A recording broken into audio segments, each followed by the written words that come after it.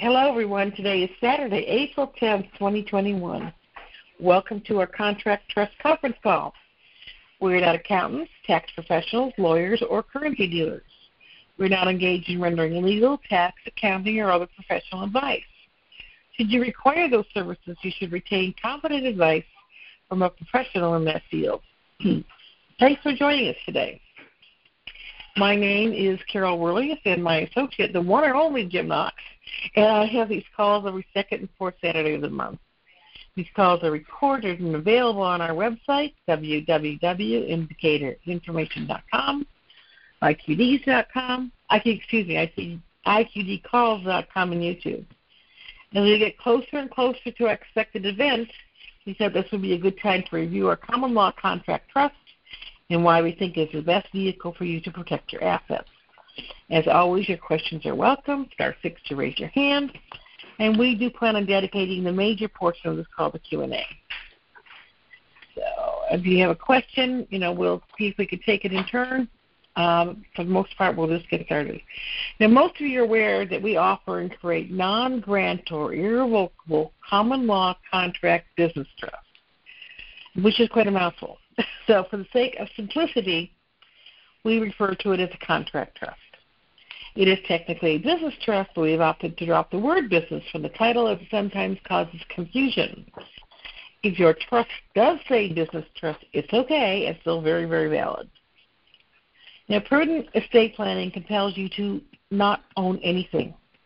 Asset management, not ownership, is the best method available to reduce the risk of loss. You can do this by utilizing the contract trust. No insurance at any cost can furnish the protection that the contract trust can provide. It provides protection for you, your family, your goals, and objectives. Hang on a second here.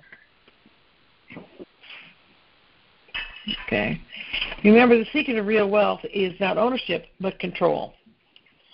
The use of the contract trust that we offer totally eliminates probate and inheritance tax. Unlike a revocable grantor trust, this contract trust is irrevocable.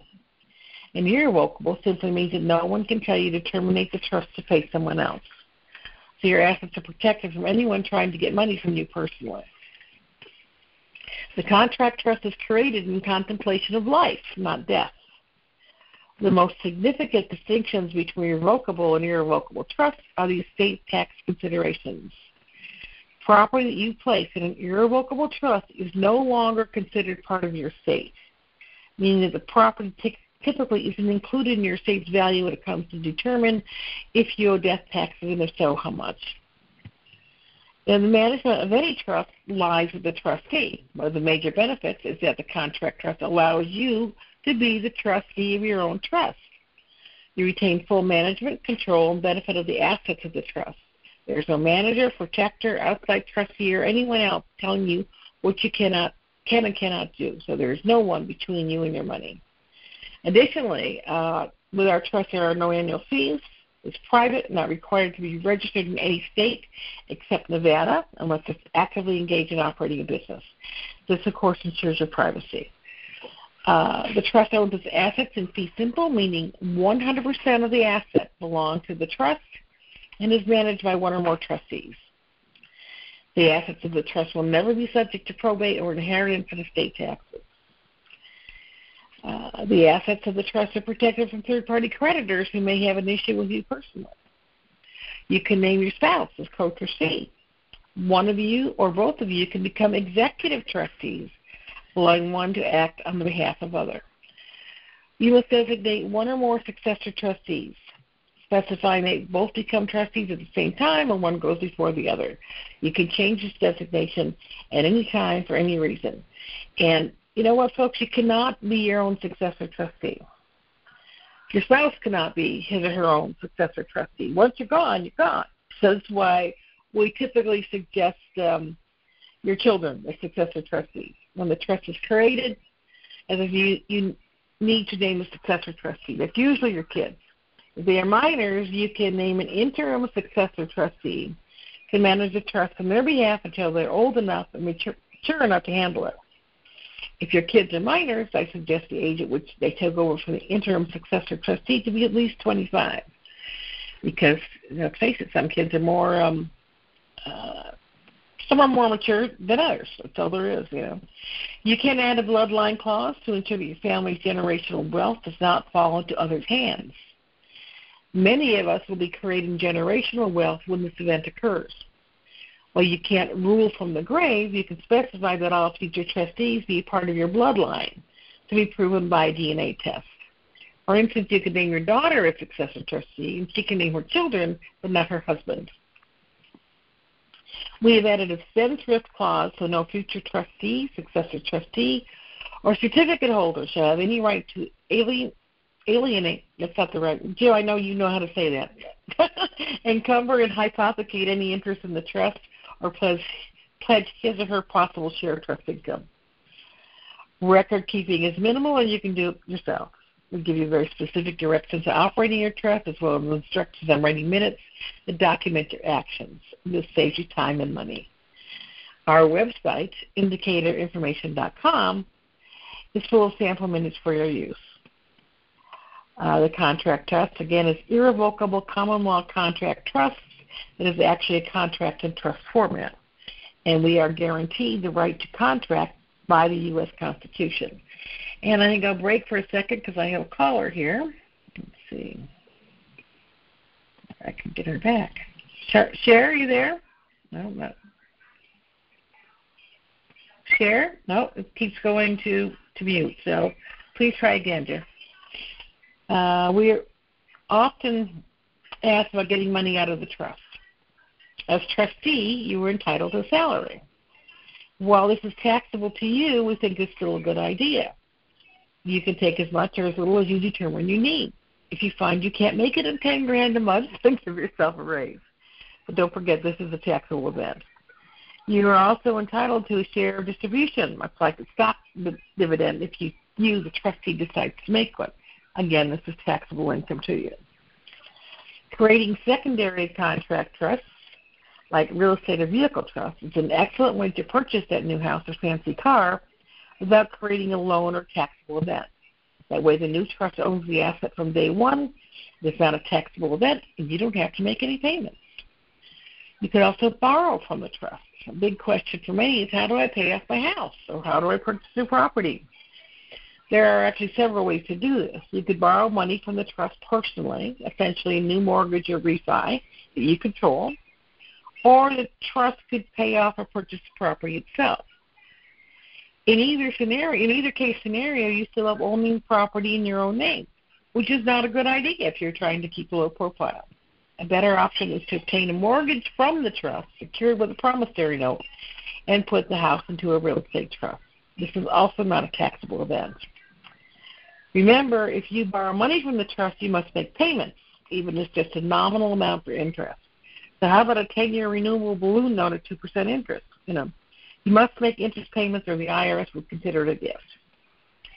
We do have specific contracts and minutes to facilitate these options for additional trusts. You could also let the trust pay for your business expenses. You will have office expenses, professional assistance, as well as automobile expenses. If you're planning a trip, make it a business trip, so you can write off most of the expenses, likewise with a golf or tennis membership. You need to expand your circle of potential business offers, right? Suppose you're thinking about buying a property in Europe. Why not make it a working vacation? Talk to realtors, pick up business cards, etc. I'm sure you'll meet a lot of business contacts on the golf course, tennis court, marina, etc.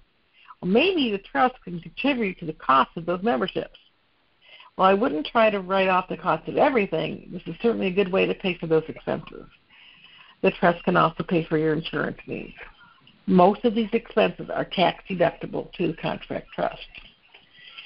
Regardless of which method or combination of methods you choose, be sure to write minutes to support your actions. You must be diligent in keeping the contract trust legal and in compliance with federal, state, county, and city codes.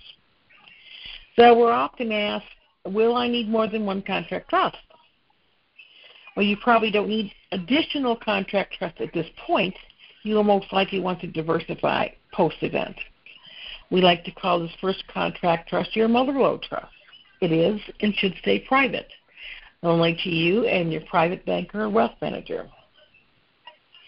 We suggest that you never purchase anything from this trust and never do online banking from this trust. You won't even need checks or debit cards. All your transactions should be face-to-face with your personal banker whenever possible. Once the initial business of the exchange redemption is settled down, you may wish to create additional contract trusts for specific needs. We have secondary trusts such as management trusts, real estate trusts, vehicle trusts, and charitable trusts. And we have recently decided to add another trust to our lineup. A lot of folks have been gifted currency or ZIM.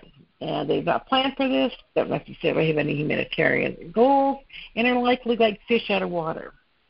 For that reason, we have created a family maintenance trust that's designed for those that do not have a lot of currency or ZIM, but hopefully will have enough to care for their families for a while. It will offer a small addition to the monthly income flow. Purchase and maintain a new home or car, gift loans to family members on an individual case-by-case basis. And they will still have access to our website, but their trustee responsibility should be minimum. So we've also decided to lower the price of our real estate trust to $18.45 instead of $19.45. All our secondary trusts are still $16.95. So, Jim, what's on your mind today? I don't see any questions, so we'll let you talk. Okay. Well, we got a little bit of noise behind you, but that's okay. Oh. Yeah. Okay, let's close the door here. Go ahead. All right. Well, it's not a lot on my mind. There was an interesting call last night that I was party to, and it was a good call. We learned quite a bit about what the possible outcome is going to be. But what I really took away from that call is how to manage your family. And I thought that we should talk a little bit about that. Dom did an excellent job last night talking about that. And what he said is, don't go out and just give your family a bunch of money. You know, if you want to help somebody, if they pay off their house or pay off their car, go with them to the bank and pay it off. Don't give them the money. So often people, and I have this issue in my family, when people came into some money, they just went wild and crazy, and when no time at all was gone. They weren't cognizant of how fast money flows out of your hands. So what he was just saying, if you're going to go help somebody, your family members, there's no problem there. Just go pay for it. Don't give them a bunch of money. Just go pay their things off if that's what you need to do. That's where their pain is. They got a car or a house payment. Pay it off. But don't give them a bunch of money. And I thought that was very, very sage advice. I've seen, actually in my life, I came a little bit of money one time, and I was not really prepared for it, and I kind of went through it fairly quickly, and I thought after the fact, wow, that sure went away in a hurry. And so we all have had some experience like that. And fortunately, most of us now have been around this supposed RV for quite some time, and we have been able to internalize the fact that we're going to have this money, and we've been planning, and we know that we're going to have to be careful, and we've been preached at, and we've been, about you got to be careful of the money. It's a one-time deal, and so we're ready. I feel a lot of us are ready. We'll be able to manage it. Yeah, we'll buy a few toys, nothing exact, really absorbent something. But we have to be cognizant that if we give money to people that have not been mentally prepared for it, they're not going to do good things with it. They're going to blow it. So, other than that, I just want to talk a bit about the trust. The fact that they've been around a long time. As a matter of fact, trusts originated back in the 1500s, I believe it was, Carol.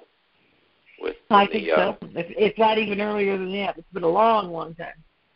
Yeah, and what happened, how that came about was the kings had a bunch of noblemen that represented them. And so whenever they would go off to war for the king, if they lost their life, the king would take all their property. So it was a win-win situation for the king, not for the noblemen or their family. Mm-hmm. So the noblemen got together and said, look, we got to stop this.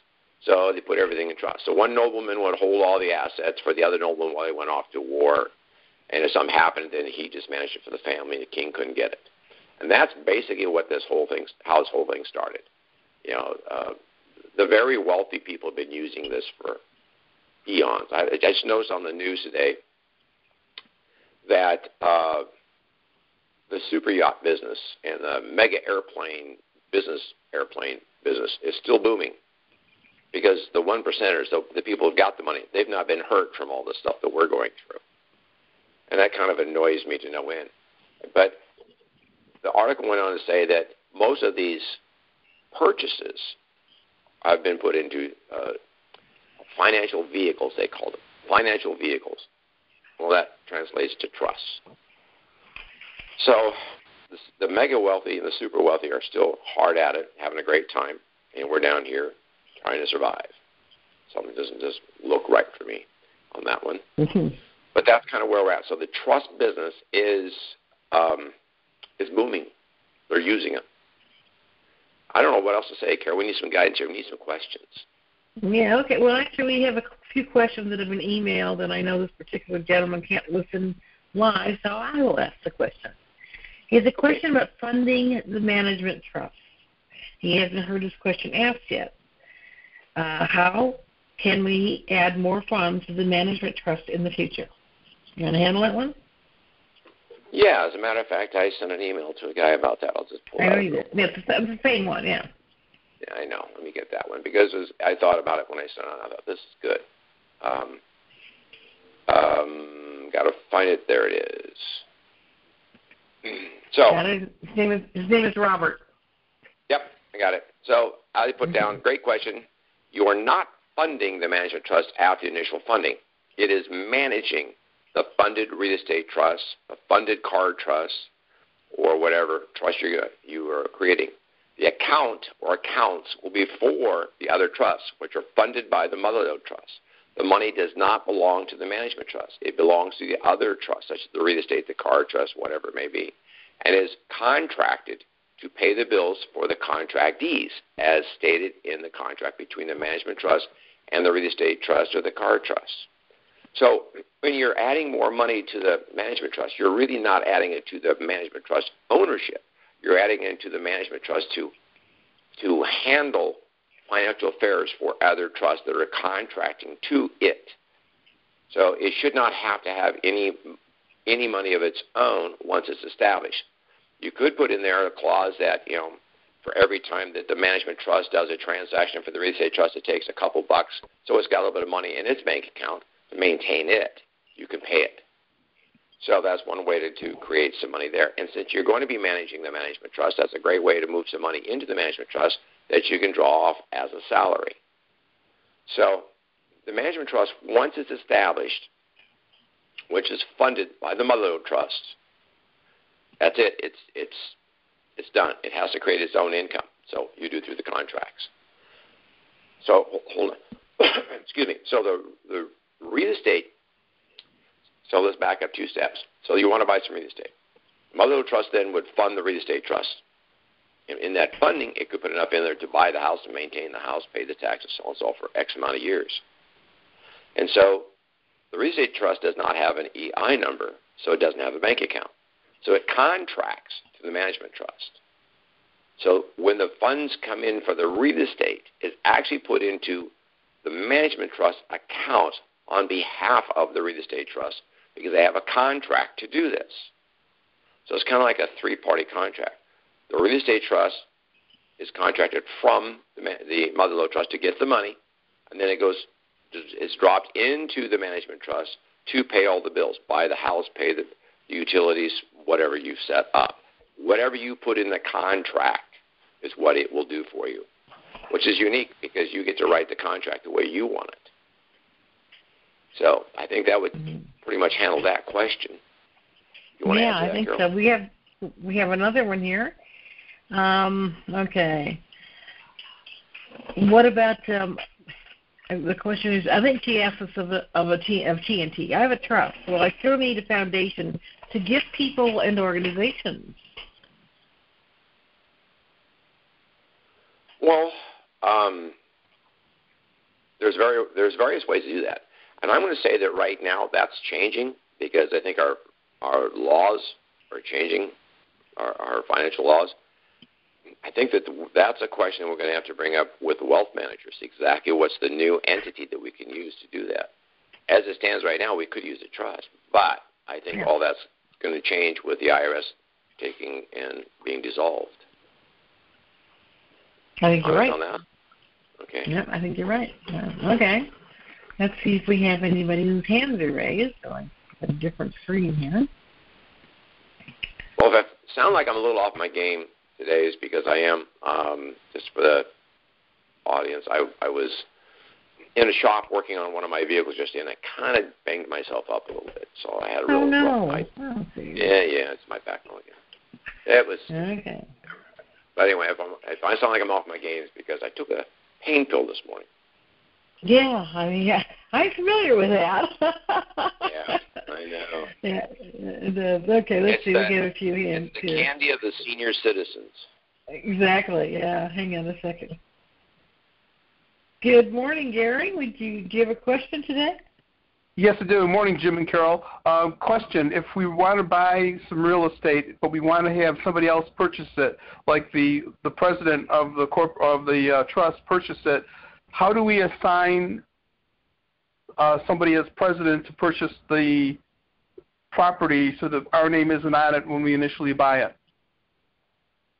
I was looking to see if there's a method for that. Okay, yeah.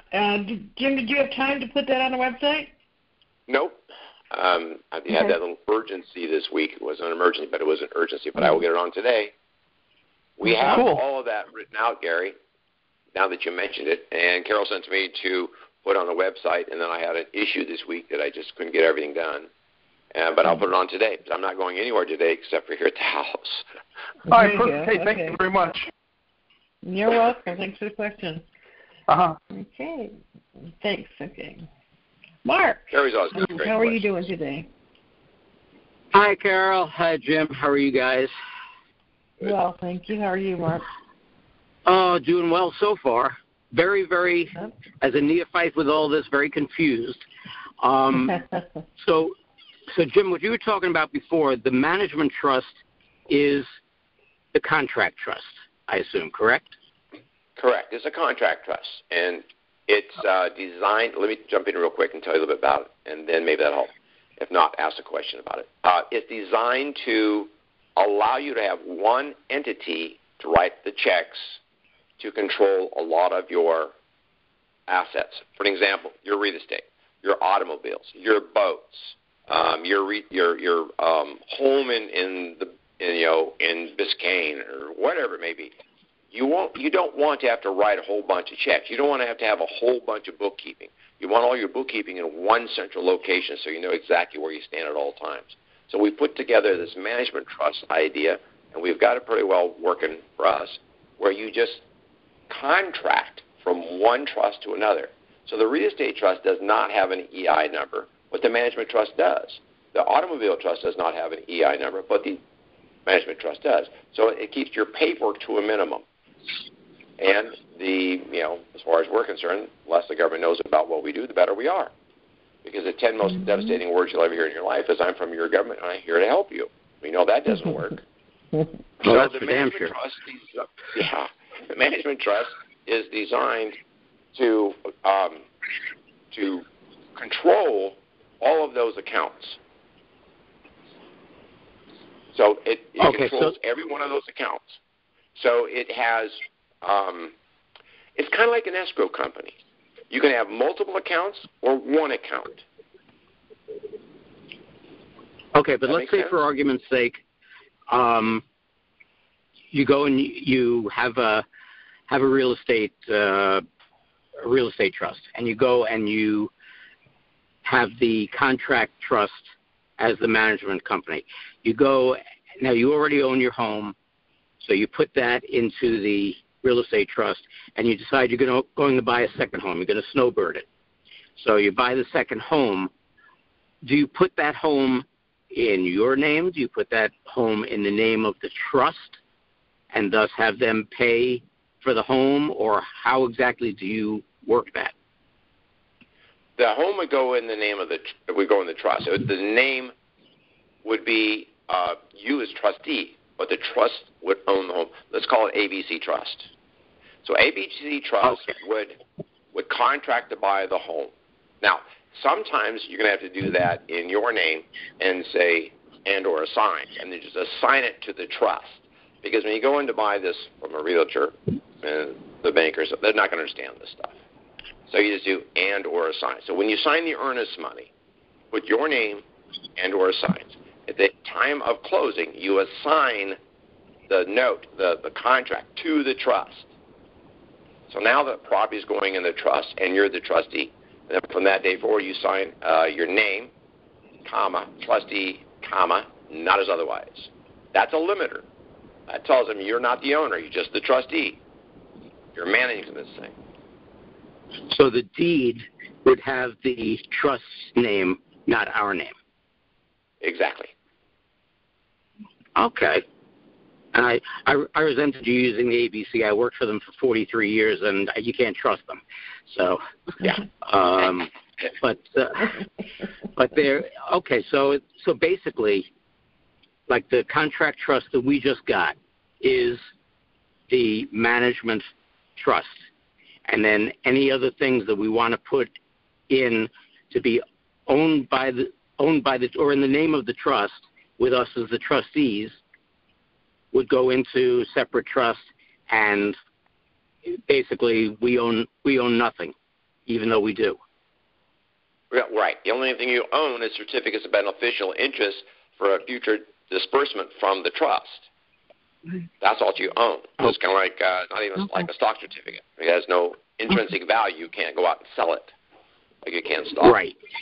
So the bank accounts that we open on the management trust would be the payee to all of these other things.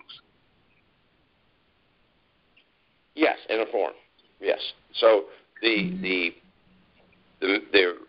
mother lode creates the real estate trust, funds it, contracts between the real estate trust now and the management trust. So the money flowed to it. It wrote the check to pay for the house or the car or the boat or the plane.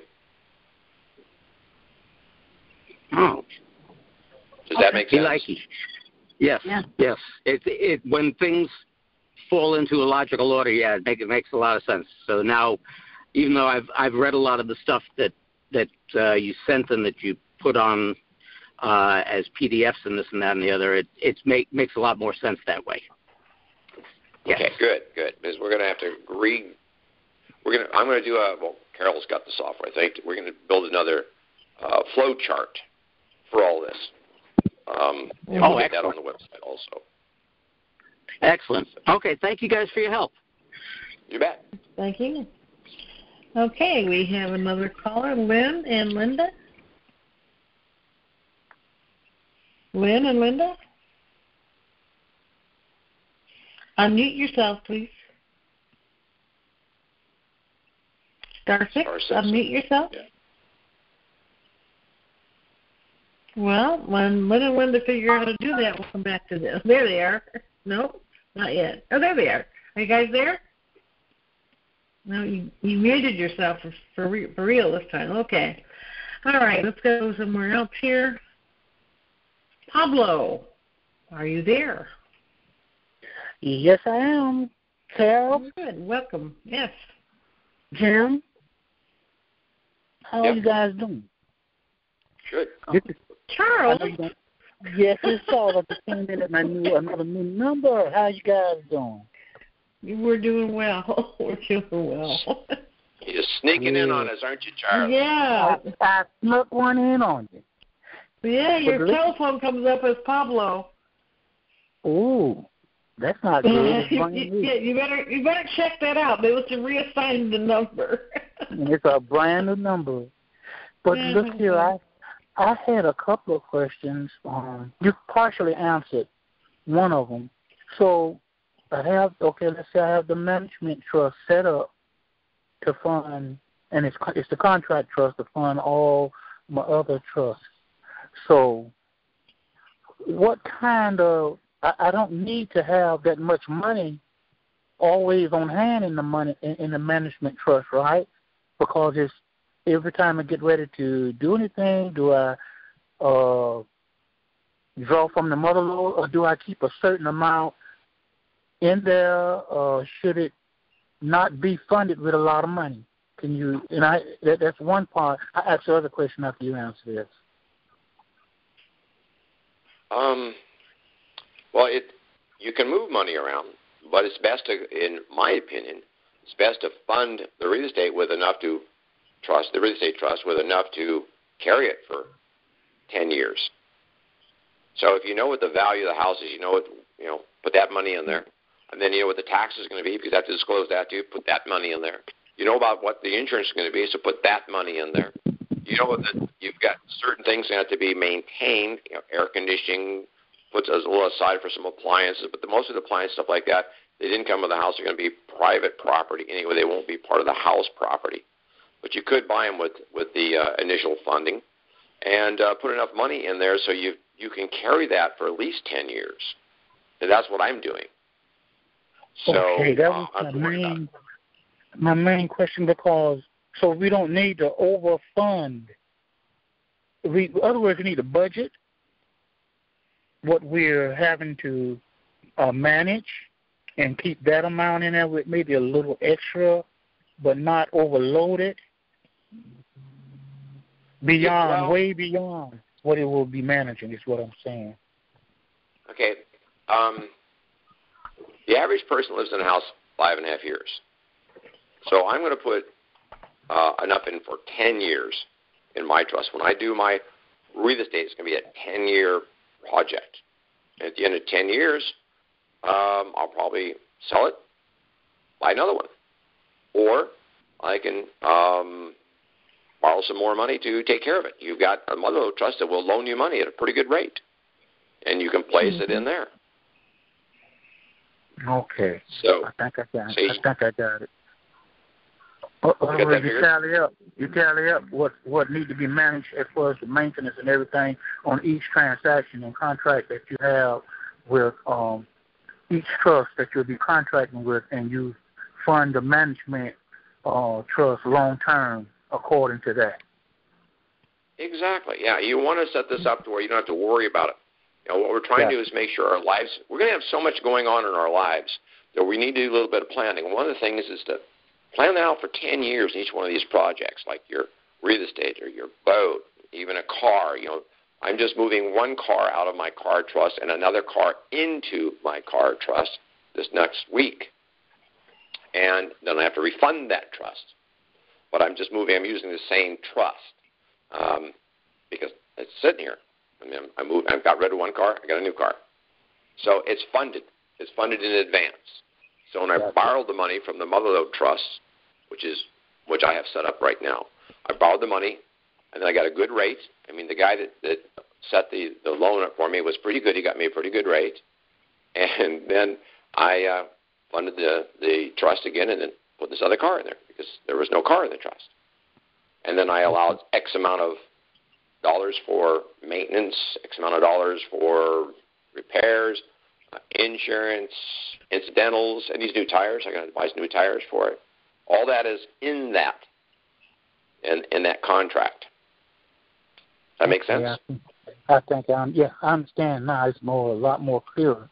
That one is cleared up pretty good. This is the second one that I have. I caught the tail end of the beginning of the call, a new trust that you all have added.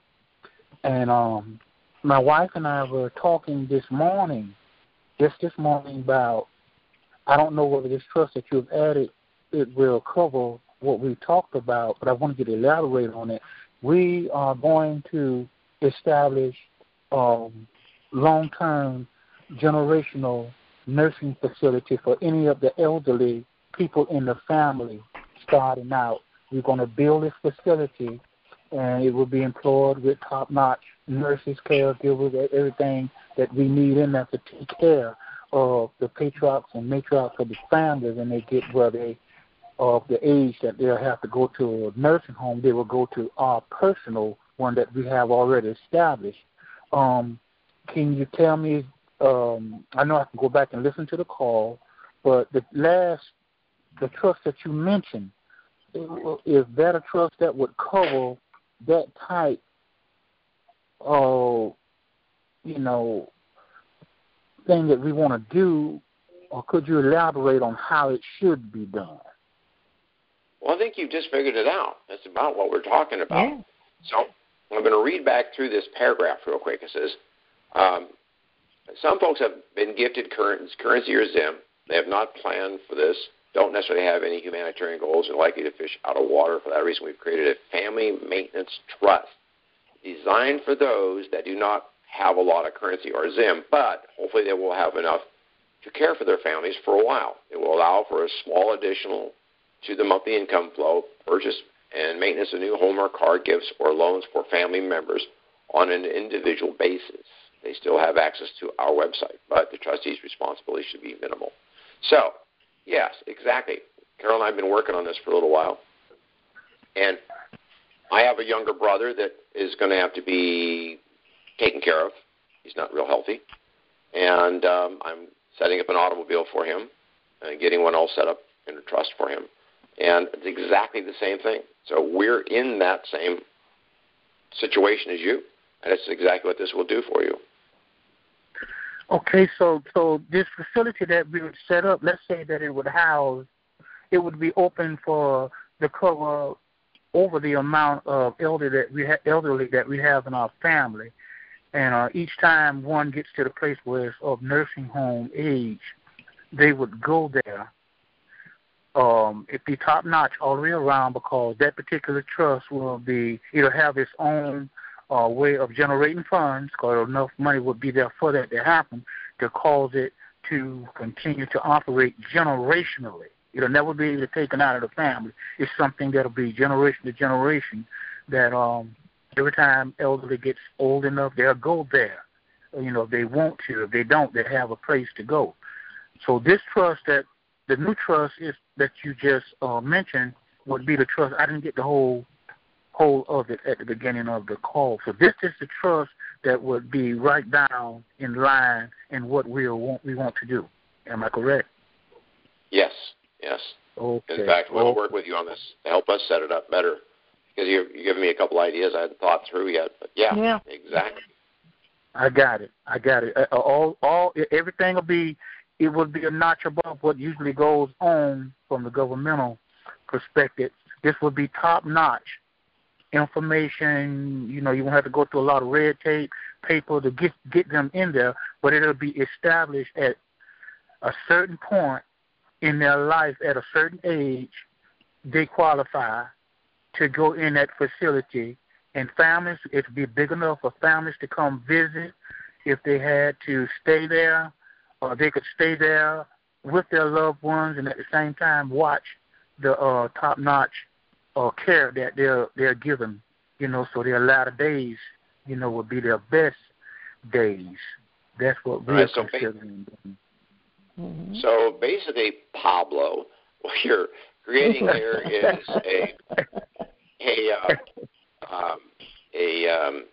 I lost the word, darn it. Hospice. It's a pre-hospice, because when my dad was in hospice, there was a place for me to go stay if I wanted to stay there for 2-3 days at a time, and just to be around him and spend time with him. So it'd be kind of like a pre-hospice, because it's not going to be a hospice. You're not sending them there to die. You're sending them there to retire. So you'll have a place like little efficiency apartments that were built around this place for your family to stay for 3, 4, 5, 10 days. Right. Okay. Well, they could stay as long as they want to stay.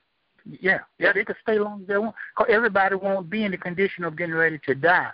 It'll just be that it'll take pressure off the immediate family. Mm-hmm. Because usually they'll have to take them in, or they'll have to send them to a nursing facility when they lose a lot of control. That was my main. But I got where you're coming from. Yeah, it just opened up some more things since you told me what you just told me. Yeah, I got it. Mm-hmm. Okay. Yeah. Well, we'll keep in touch on that, Pablo, and we'll see what we can come up with. That's going to be your new nickname for me from now on. I'm going to call you Pablo. Exactly. Well, I got to work on changing my name. There you go. But good program. A lot of good information coming out. Even though you say you're not on point, both of you are still on point, because you got what's needed before this RV. Thank you so much. Well, we try hard. Thank you. That's very nice. Yeah. Thanks, Charles. Appreciate it. Good talking to you. Thank you. Okay. Thank you. Bye-bye. Have a nice Bye. day. Okay. Let's try Lynn and Linda again. You came back? Let's see if we finally can... figured out how to unmute there we go. myself. Yes. It's actually just Linda. I don't know where the Lynn came from. Okay, I actually have several questions. My audio quality was not good, and I cannot understand when you get to the website. I can't understand what you're saying that the website is, that you've mentioned a few times. I was wondering what was. So what are you having? You're having is it a dissonance where you're not understanding the words? No, the lady who's speaking, I'm sorry, I don't remember your name. I can understand Carol? the gentleman a lot clearer, yes, but when you speak, it's just not clear to me when you speak, and I don't know why, but the gentleman is more clear. And so when you gave the website at the beginning, I couldn't understand what you were saying. I just wanted it repeated. It's www.indicator, that's INDICATOR, information.com. Information? Information. Okay. .com. And okay. you can listen to calls, and IQD calls. So now you're breaking out. Yeah. And there is a little bit of an echo on Carol's phone, I have to admit. Yeah. Okay. Sorry. Okay. As far as my questions, okay. So we know that the IRS is going away. It hasn't already. So shouldn't we wait until the wealth managers of this world understand that there's no IRS to set up our trust? Will it make a difference? Like if there is no common law attorney where you live. I live in a small town, and I live like 120 miles from the nearest what would be called a city, a small city. So I really doubt there's a common law attorney there or a wealth manager that would have a clue what I'm talking about or what you're talking about. So I was wondering if when we get our lump sum, should we just park it somewhere for a few months till the dust settles and we can kind of figure out who knows what? I would say that there's more people that are aware of the common law than we understand. Attorneys, they don't understand half what they do. They really don't. I've got relatives that are attorneys. Anyway, they all go by, court cases and, the book of rules and this, that, and the other thing. We all know it. That's just garbage. I think that you're going to find that it's going to be a very quick changeover from the statutory, admiralty, maritime, straight into common law. And I think that they're going to jump into that thing. I think they already started. I do know that they have courses out now for attorneys. They're private, but I know teach because people know that we're going that direction. I mean, not everybody. I mean, I'd say 20% of the population is aware that we're going to go through a huge change.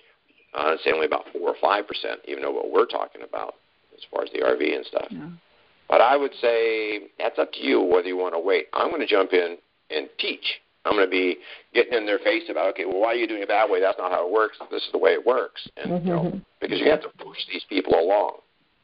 Yeah. It's kind of like right now there's a couple of companies that just made a huge error, and all of a sudden they've been boycotted. I believe it was Delta.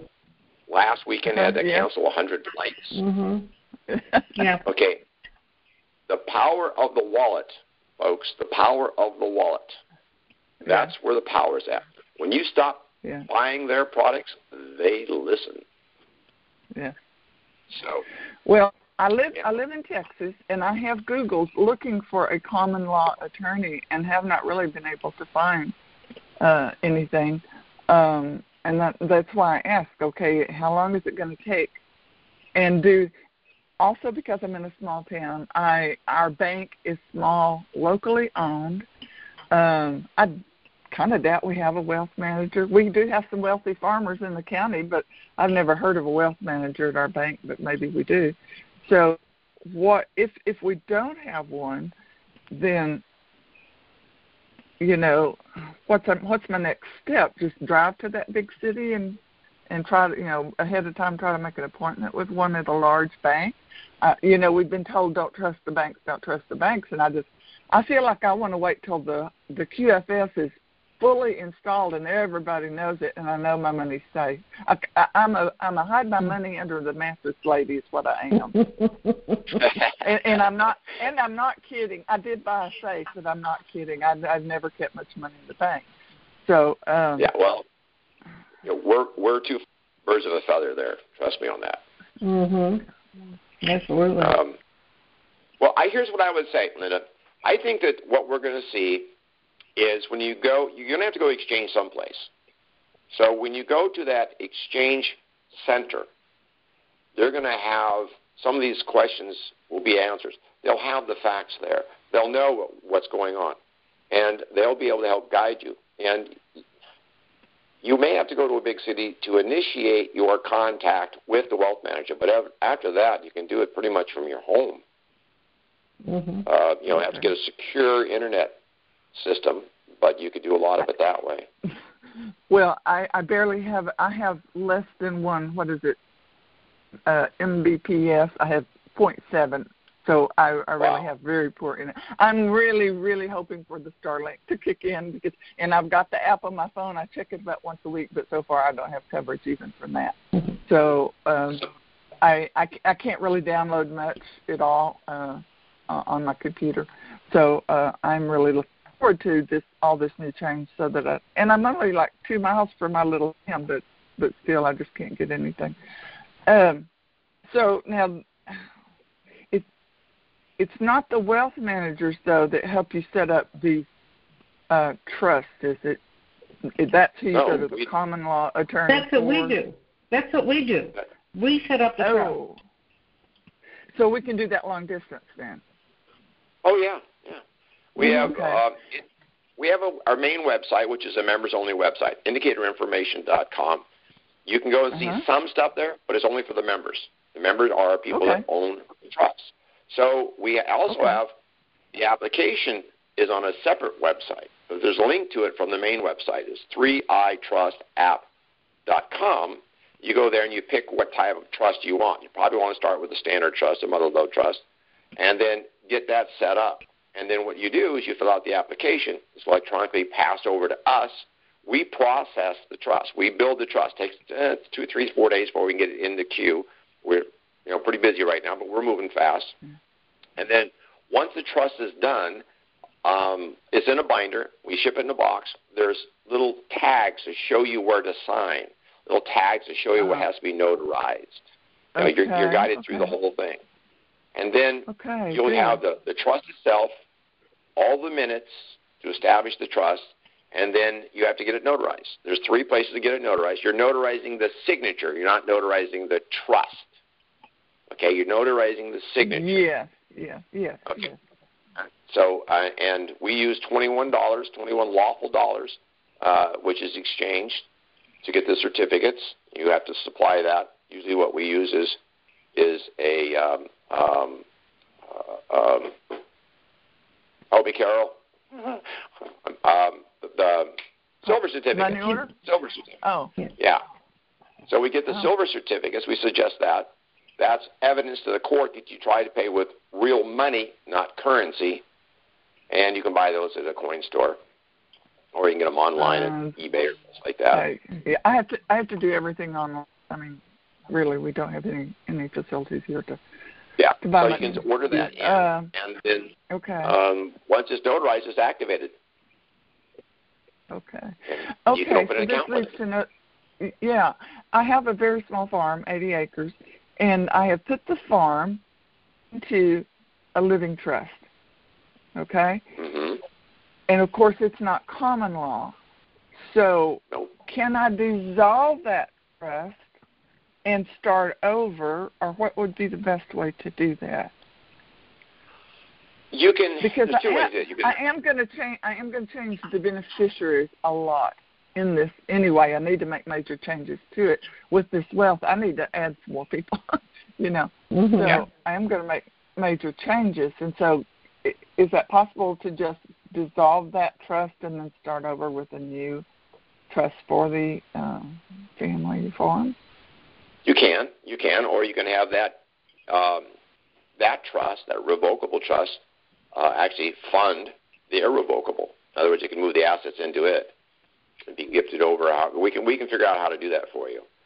Probably best though is just to sign it over. Sign it directly over to the new one, and we'll work with you on that.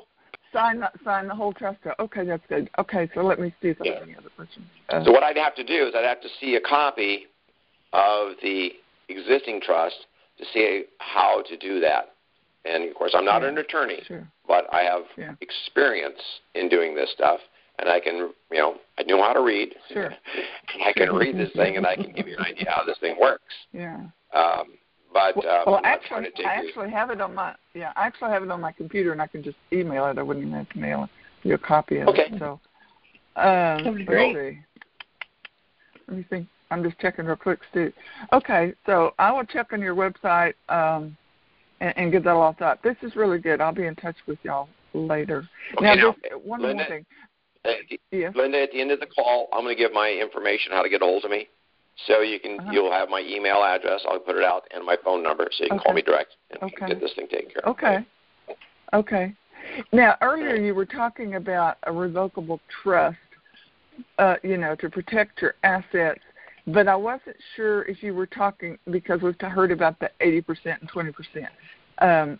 Is this revocable trust for the 80% or the 20% or a trust for each, or you lump them up? How does that work?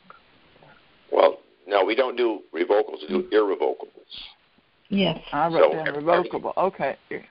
Everything's irrevocable. Okay. Once it's in there, it's in there. See, we're trying to get the ownership away from you so it can protect the asset for your family.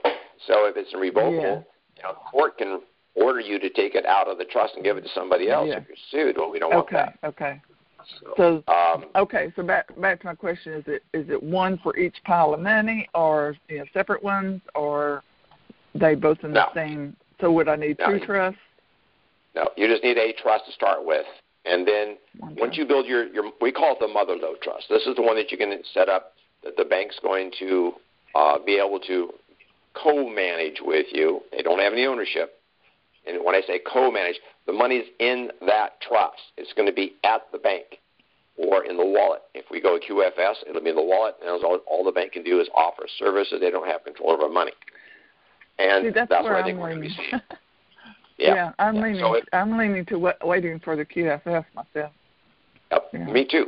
But in the interim, so they would be there, and then you would physically go to the bank every time you wanted to move something from the mother load trust. For an example, if you want to start a real estate trust, if you have the mother load trust set up, it would be the creator of the real estate trust, and then it would fund the real estate trust, or a car trust, or a boat trust, or a farm trust, or a ranch trust, whatever you want to call it. We can do that.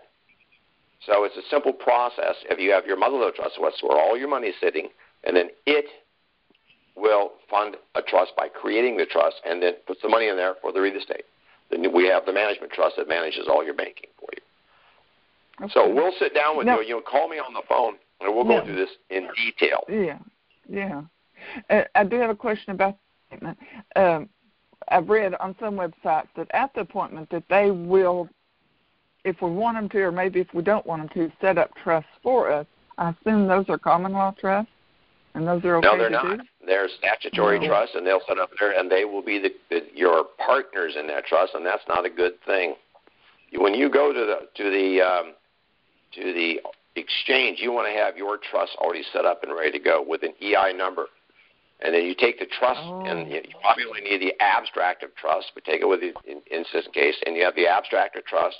Shows you have an EI number. They'll open the bank account in that number. That is the trust account. They don't own it. They can't control it. It's irrevocable. It's yours.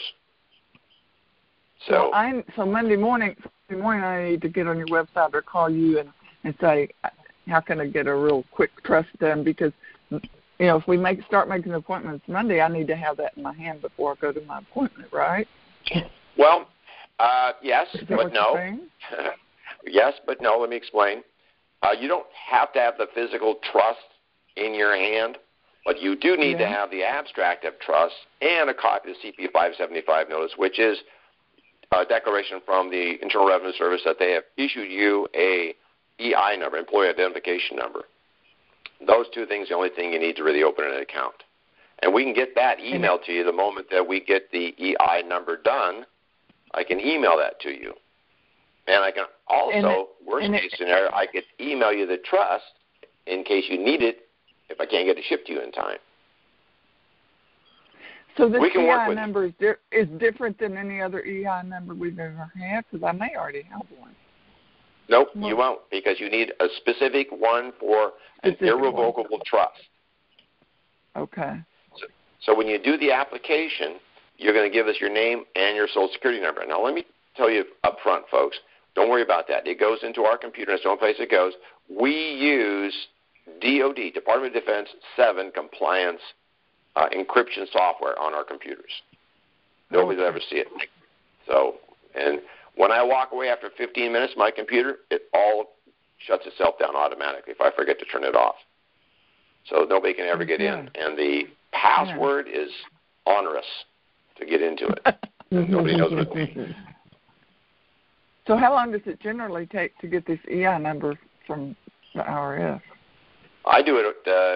They're open Monday through Friday, 7 o'clock in the morning to 7 o'clock in the evening, my time, and I can get it in about 5 minutes.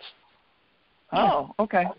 Okay, so tell me again. I'm sorry, my memory's very poor. So this abstract of trust, is that something I should contact you like Monday and say, can you do one of these and get my EI number, and then I'll be ready to go to the appointment?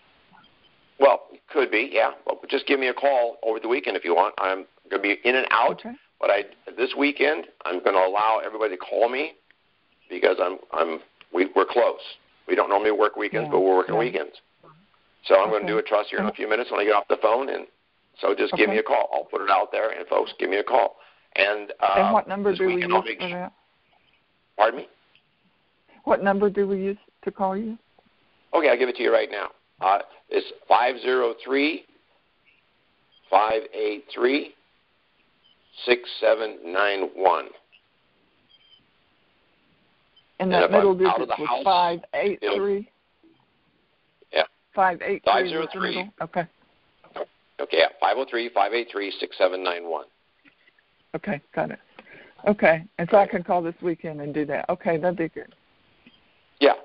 Well, I and think I that's can't get the EI number. Yeah. Okay. Lynn, I cannot get the EI number on the weekends. I can get it Monday morning, but that's the earliest. Right. Okay. I understand. Okay. All right. Thank you so much. I appreciate this. You bet. Thank you, Linda. Take care. Bye-bye. Bye-bye. Bye. Okay, Cynthia, what's on your mind today? Hello. Thank you for everything that you do. So glad I met you. Did you get your pills, Jim? Did they show up? I got them last night. Yay. Okay, good. All right, this is a simple question, but I'm serious. When I go through all the information in my trust and I read about, I'm getting ready for the appointment and all those things, and it's suggesting that we open accounts in Chase, Bank of America, HSBC, Wells Fargo. And my immediate question is, because we know that the one world government, the Illuminati, and the cabal, it's the families, it's those families that are involved in that are all the owners of these particular banking institutions. So that seems like an oxymoron to me. Like, is our money that we're going to put in that trust really safe with Chase or with Bank of America? We know that many of our corrupt Congress people and senators own stock in Bank of America. It's one of their wealth sources.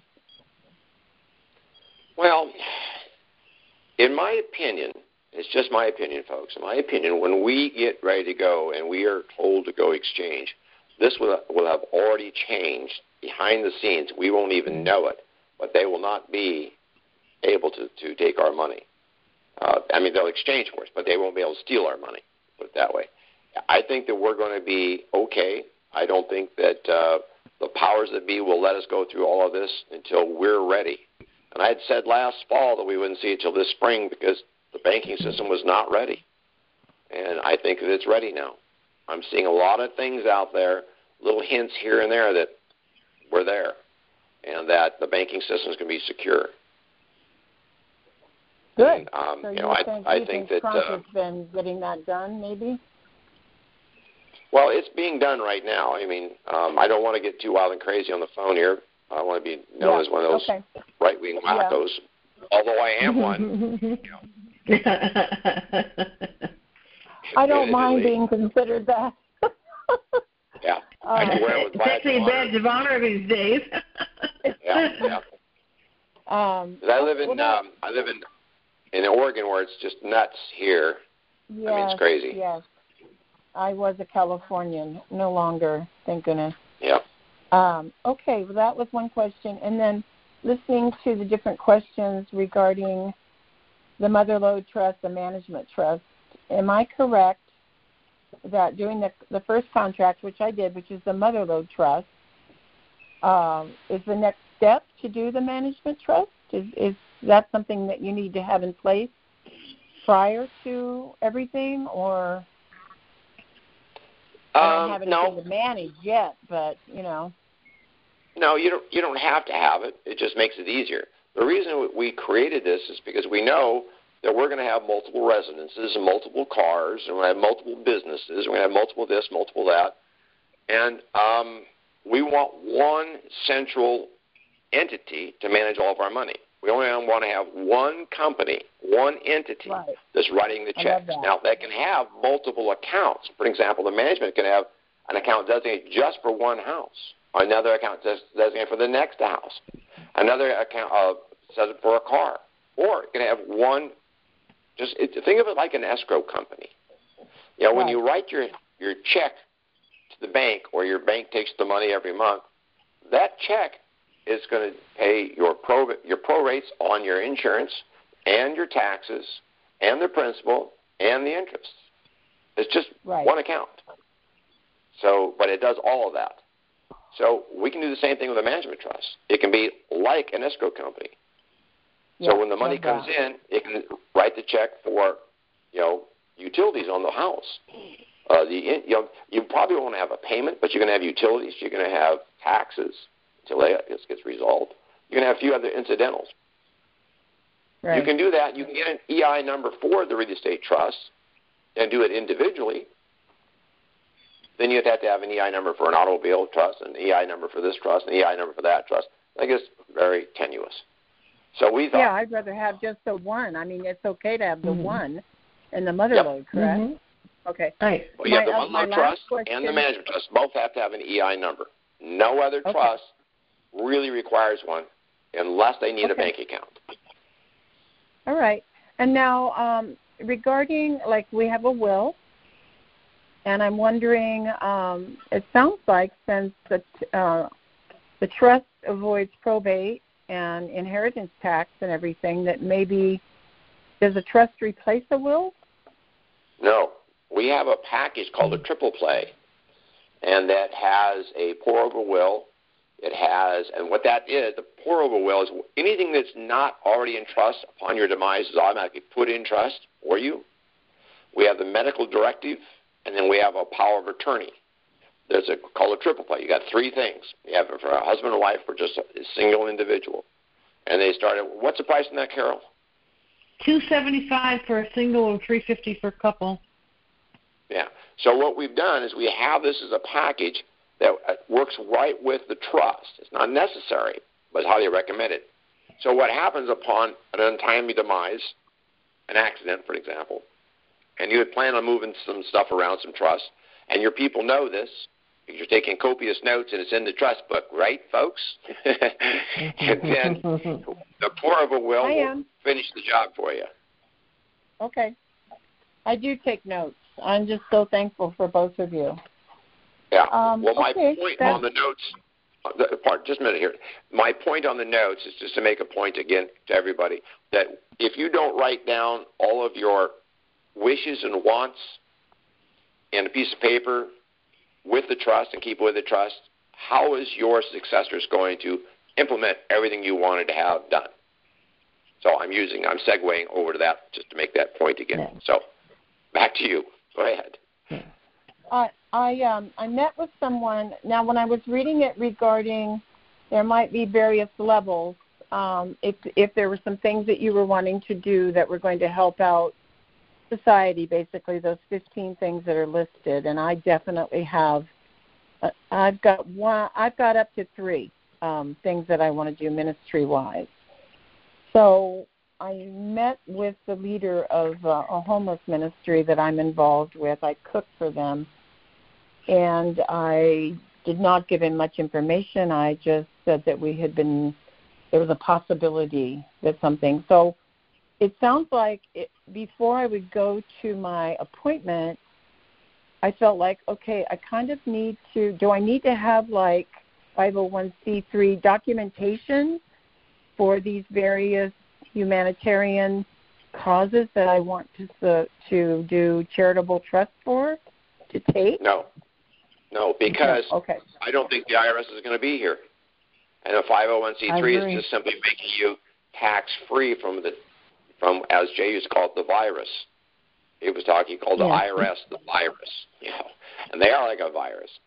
And so I don't think you're going to need that. You will probably have to have some nomenclature on something to say that the intent of this entity, this trust, is to benefit humanity, and it's going to be not used for any profit.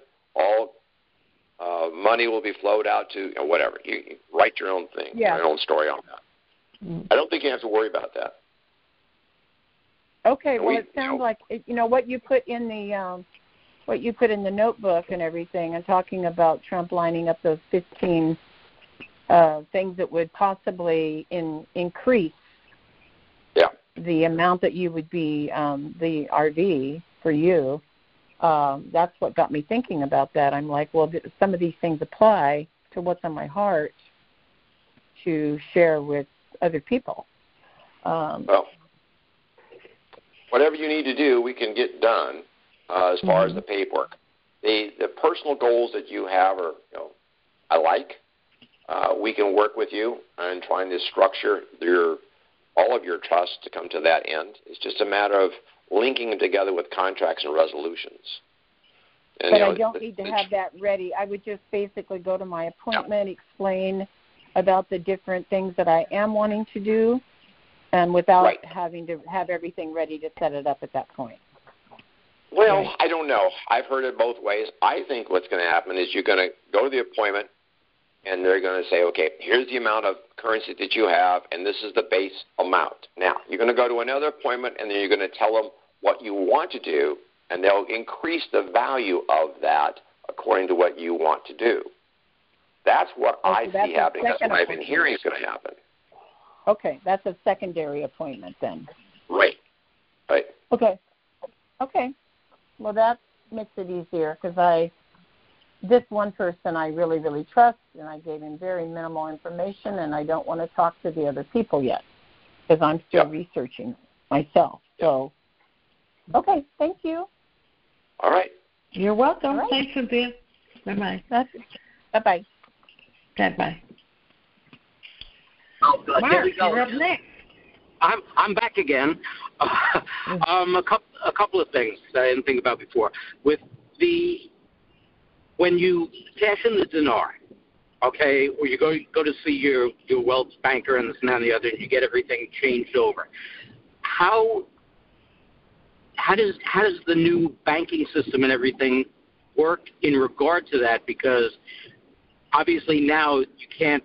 The FDIC doesn't insure more than $250,000 in an account, and you've got, I guess, things like Fidelity brokerage accounts and this and that and the other that you could put money into, and I guess put that into the trust. But how exactly do you work out that aspect of it and make sure that not only is it protected by the trust, but it's in some kind of an institution where it's not just sitting there waiting for withdrawal, but earning whatever it's earning.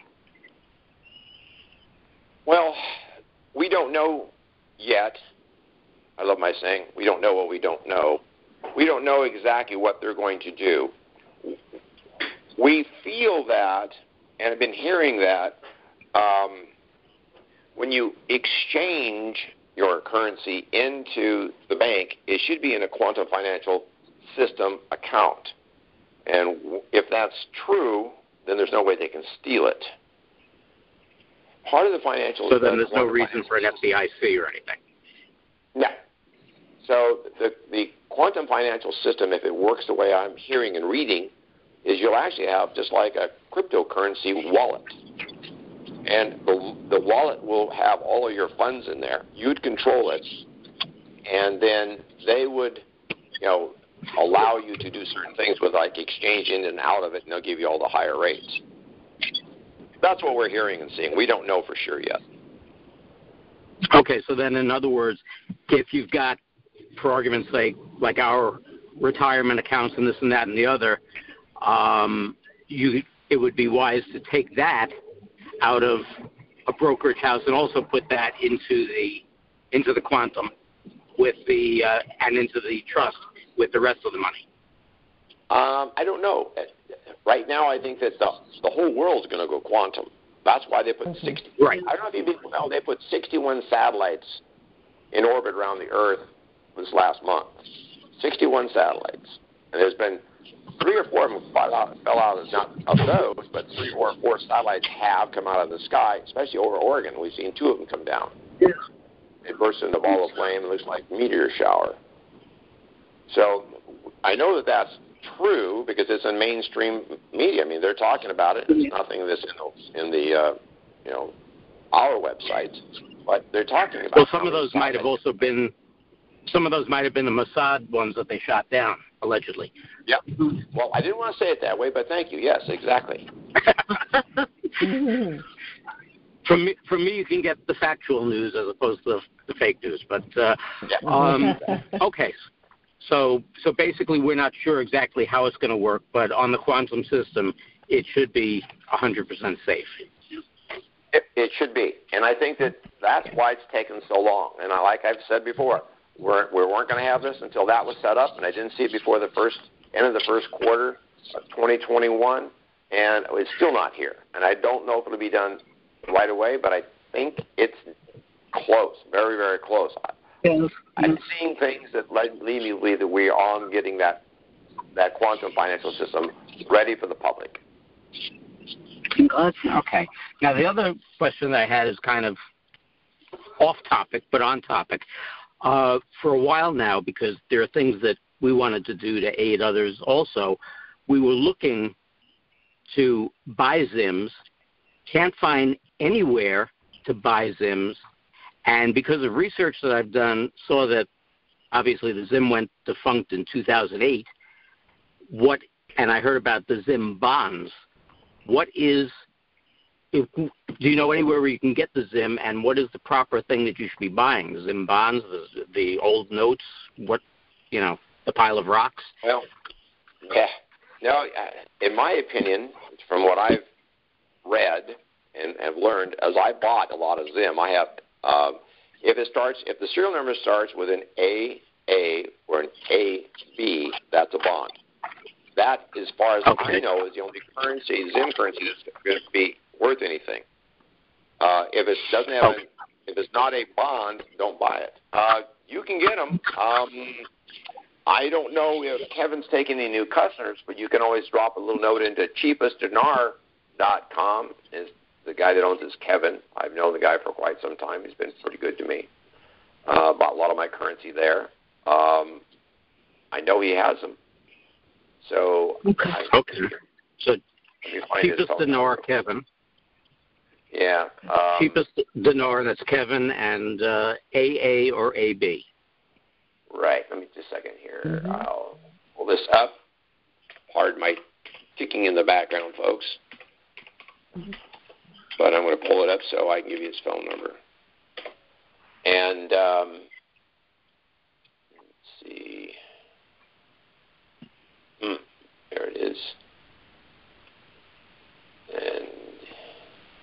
says he still has them. Okay, his number is 855 780 780? Yeah, 1083. 1083. That's 855-780-1083. Yeah, and tell him Jim Knox referred you. I don't get any spiff on it, folks. I'm not making any money, but I'll tell you what, I got a great relationship with the man. So my name will pull a little bit of weight in as much as he'll know that, you're coming from a source that he trusts. So. Okay. Excellent. Thank you. I appreciate your help again. Thank you. All right, you bet. And when are you moving? I was supposed to be out here about the end of the month, but maybe about the first or second week of next month. I made a stupid decision last week and bought a vehicle, and that I thought had a minor issue that I could use real well, and it was really low priced. Now I know why it's low priced. I have to replace the engine, so that's why I'm a little banged up today. I've been in the process working the mechanics. We're replacing an engine in a Ranger. Oh God. Okay. Feel better. That's late, the mice and men. So. Well, you see, if it had revalued already, you could have somebody do that for you. Oh yeah, I know. I'm one of those deals. Okay, stay safe. Thanks again. All right. Thanks, Mark. Okay. Well, Jim, it is 2:17. We still have, half a dozen callers. You want to keep going? Sure. Okay. All right. Susan, you're next. Oh. Susan? Hello, Susan. Oh, you just muted yourself? Let me unmute you. Didn't realize. Okay, Susan, are you there? No, you keep going away, Susan. So if you want to unmute. Okay, there you go. Touch unmuting myself. So I guess you were unmuting. There you go.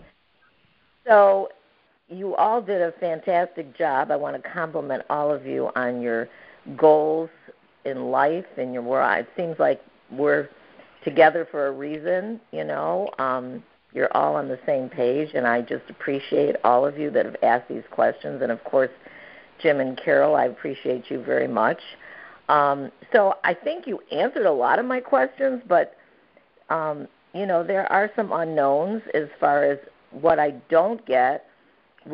I did purchase 2 trusts from you, and I'm not sure which did I purchase a mother load trust, okay? So I'm not you use the word management trust, mother load trust, contract trust. Are they synonymous?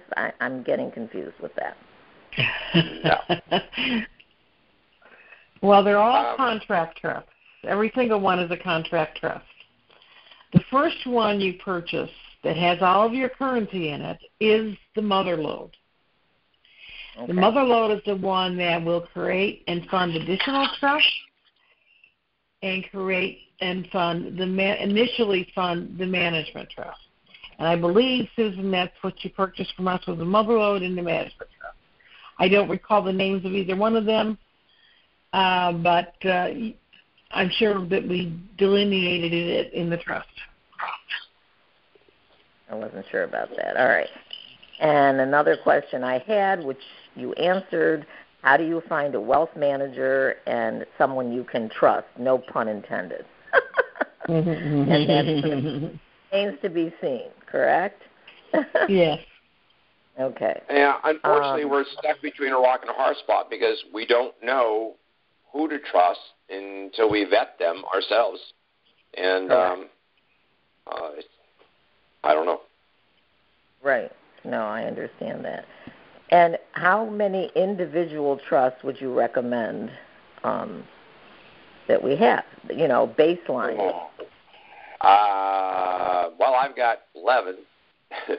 So I don't know if I recommend 11, but I do quite a bit of stuff. I own multiple entities.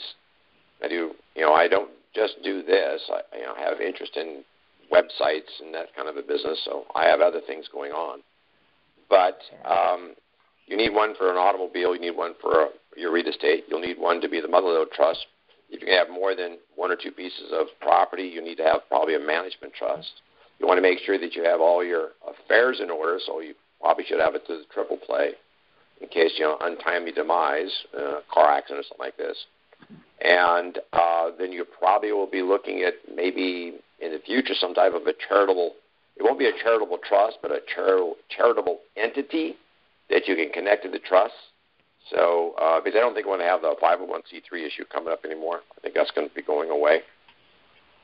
That's, it's whatever you need. Pardon me?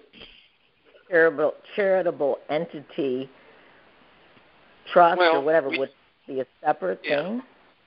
Well, it would be. See, as it stands right now, you have a 501c3, C8, C5. I don't know what, it depends on what you're doing.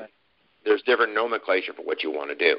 So if you want to take in money and use the money to benefit other people, for an example, you don't want to have to pay taxes on that money. So the IRS gives you the option to qualify your entity as a nonprofit. Well, if the IRS goes away, which we strongly believe it is going to go away, then I'm going to say you need a charitable entity because you don't have to go through all the qualifications. You just have to have a statement of intent that's public and help people. That's the whole idea why we're here. Mm-hmm. Right, exactly. Is there any way, Pablo, I loved your idea, to share some of these ideas. We all have ideas of how we want to help humanity and our families. I just love it, and I feel like going back, I'm new to this group, and I feel like going back and listening to all these calls, but is there any way that someone could establish like some sort of a document that ideas of what people are planning to do? Well, I thought about that, and I have the ability and the knowledge on how to put that type of a website together. I'm just not so sure that I want to do it because, there's so many little vile critters running around here that call themselves human beings that want to make everybody's life miserable because they got a keyboard in front of them. And we could put together a forum. I have the software. A forum where you could just log in, make your comments, and seek some, say, anybody else have a better idea, and then they would know who you were, and then they could email you directly, or they could make a comment back in the forum. We didn't really want to do anything like that, but we want to post RV. Go ahead. Yes, but I just think like we're trying in the Chicagoland area to get people, that are on the same page. It's hard because this isn't a state that, there's a lot of people, right, Judy Keller? And it's difficult. It really is. So like-minded people, maybe some of you that are on the call are in the Chicagoland area because we want to actually meet person to person. And even if it's out of state, when we get to travel more freely, we want to be part of community and help each other, So a forum. Well, there's got to be a way to do it, and there is ways with computers. I'm hoping that once we get the social media companies, Clarence Thomas did a great job last week saying that these people do not have the right to do what they're doing with Twitter, Facebook, YouTube, Google. They don't have the right to do this. Clarence Thomas is very clear about that. And I think that they're going to become a public enterprise or a public entity. And we'll just wipe them out. Just get rid of the upper management, take them over. And they've already broke the law so much, and they've proven that they're not responsible enough to be running this show. And if he decides to push that, which I think the Supreme Court's going to come out with something shortly that's going to give those people in power,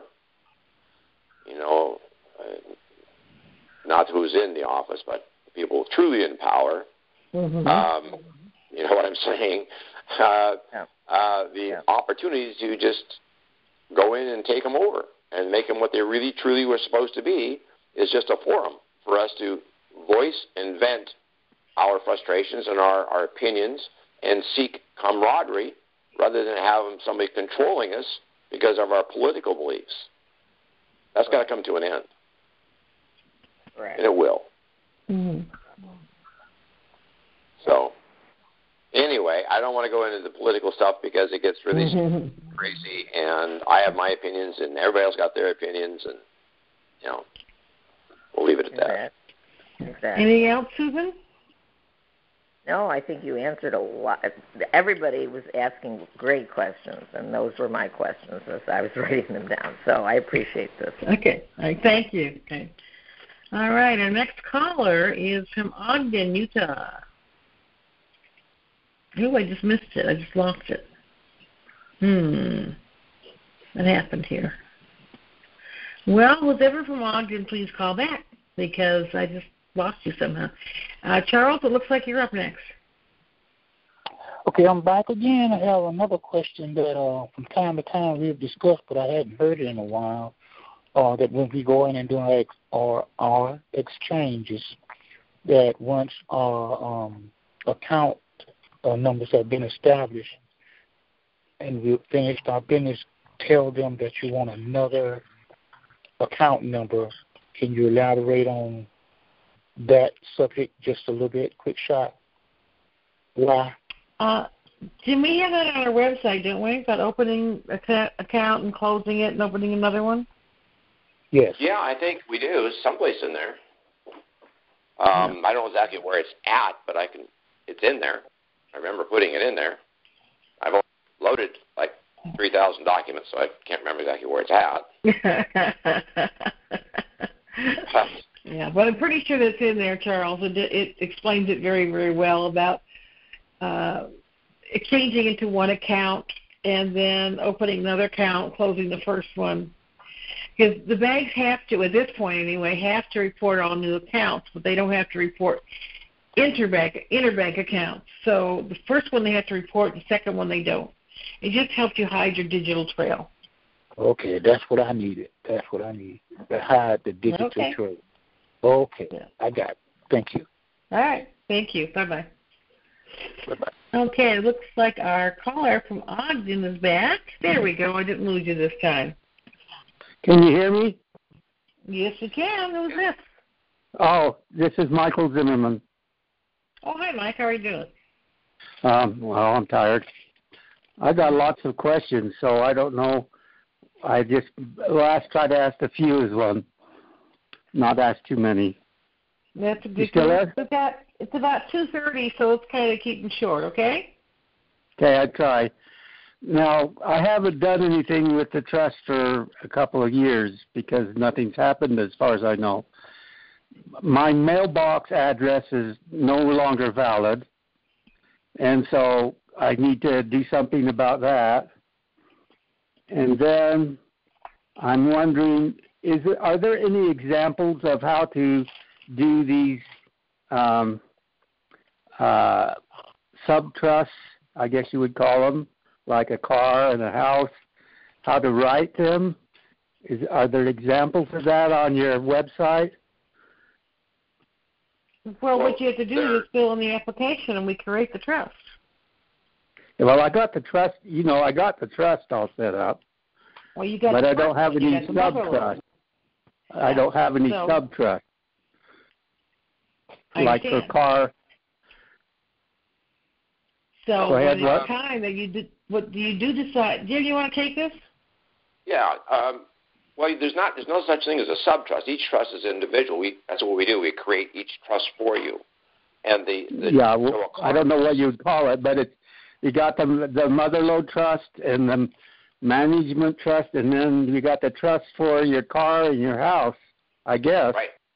Yep. They're all individual trusts. We create each one of them. Yeah, individual trust then is a better word, I guess. Right. Okay, they're solely set up individually, and then you connect them by contract and resolution to do the job that you want them to do. You can't put a house and a car in the same trust. It's got to be a different type of trust. You can't put two cars in a trust. Well, you could, but I wouldn't do it. But is there both cars? Yeah, but is there an example where I can know how to write the trust for, say, for a house or a car? No, we do the trust. We charge you. We build the trust for you. It's not. Oh, okay. Okay, so that's the first one. Yeah. the individual trusts are separate, and you charge us for that. Yes. Yes. Okay. So when this happens, are you people going to be available to help me write these individual trusts? Oh, yes. We're going to be around. Okay. We're not going anywhere. We're going to be okay. I didn't know if you had a non-disclosure agreement where you couldn't talk to us or nothing, so I just thought I'd check. Well, there will be, but we just won't be able to say certain words, but we'll still be able to take care of your trust needs for you. Okay. And then the mailbox in Cheyenne, Wyoming was closed a long time ago. I've never set up a new one. And so you better do it. Where would I set one up? Okay. Hold on, Mike, hold on. Go ahead, Jim. Yeah, hold on. What we have on the website, on the main website, under Tools, you go to the website, there's a tab that says Tools. At the bottom, we have the 8822B form and a sample on how to fill it out. What that does for you is it takes and you send it to the IRS after you get your new address for your trust, and it changes it automatically at the IRS office. I'll help you with that. We've got it on the website with all the samples on how to fill it out. So find out where you want to re-harbor all of your trusts, get that address, and then I'll help you with that form so you can get it to the IRS. That way your domicile is current when you go to exchange. Because if your domicile is not current, you may have an issue. Yes. Yeah, well, I definitely need to do that. When it looks like it's real close, so I want to do everything if it looks like everything's going to go pretty quick. So I want to get that done. Jim, don't we have a list of mailboxes on the website? Yeah, it's under Tools. We have all the boxes there, all 4 of them, all 4 locations. Okay. So you'll be around. I can ask questions before I do my exchange. So and put them in. Yeah. Okay. Oh, that's good because I didn't know if you would be. My account at the bank is invalid because I haven't done anything with it for over a year. So I got to do that too before all this happens. We'll open new accounts for you. They'll open new accounts for you. Oh, okay. Well, that's good then. Well, we'll do it that way then. Okay. I can't do any of that stuff right now because I got a car repair that's going to cost me a lot of money. So, but I want to do it as soon as I can. As soon as this happens, I'll just have to do something so that I can get all this stuff set up. We'll be around. Get hold of us. We'll be there. Okay, and I'll call you. And you're Jim Knox, right? Yes, I am. The original. Okay. The one and only original Jim Knox. Okay. Okay. Right. Well, thank you, Mike. Take care. Bye-bye. Okay. Thanks. Bye. Good morning, Tom. Or good afternoon, where you are. Good afternoon. Mm-hmm. Okay. Yeah. I'm not in Connecticut now. I'm in Colorado. Don't forget. Oh, okay. Didn't know that. Yeah. Okay. No, the reason I wanted to call, I just got off the phone with a nice little update from Shelton, so maybe, I don't know if you want to hear about it. Share whatever you can. Yeah. Prosperity packages have been given the order to be delivered. There were 41 bond groups that needed to be released in order to get paid out, to get the 1% released. Once that 1% is released, we should have immediately the notifications for Tier 4B. This could happen as early as tomorrow night. It's all been confirmed by the Treasury as well as some top bankers. And that's about it. Well, that's wonderful news. Thank you for sharing.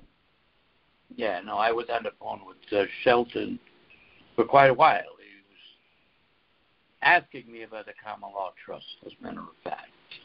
Oh, interesting. He said, he said, I'd like you to compare notes with me on that. I said, not a problem. I'll put you in touch with the powers to be. Great. Super. Look forward to it. Yeah.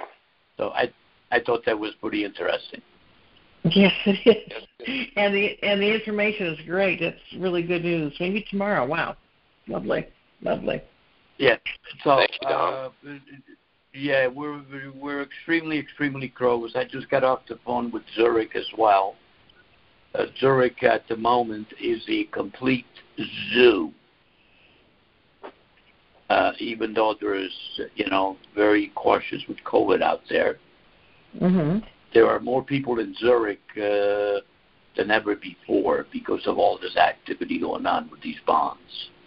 My goodness. Okay.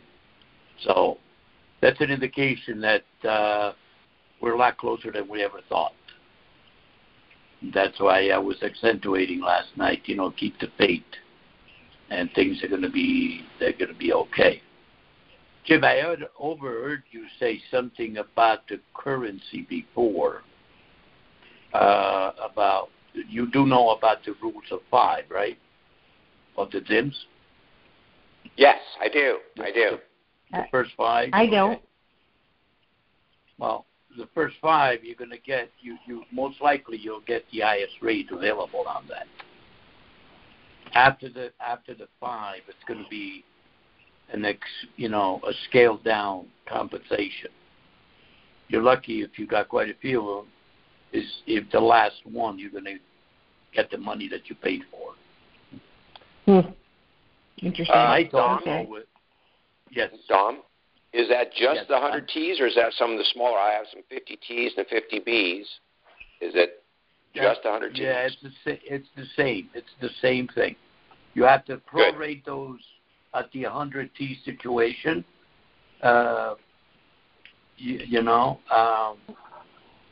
It really the other ones are almost meaningless because I look at it this way, Jim.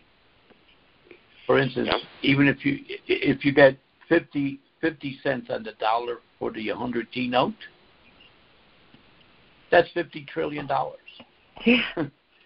It's an astronomical figure. Whatever you may say, the other one you can put them on the wall and make a nice wallpaper, as a remembrance.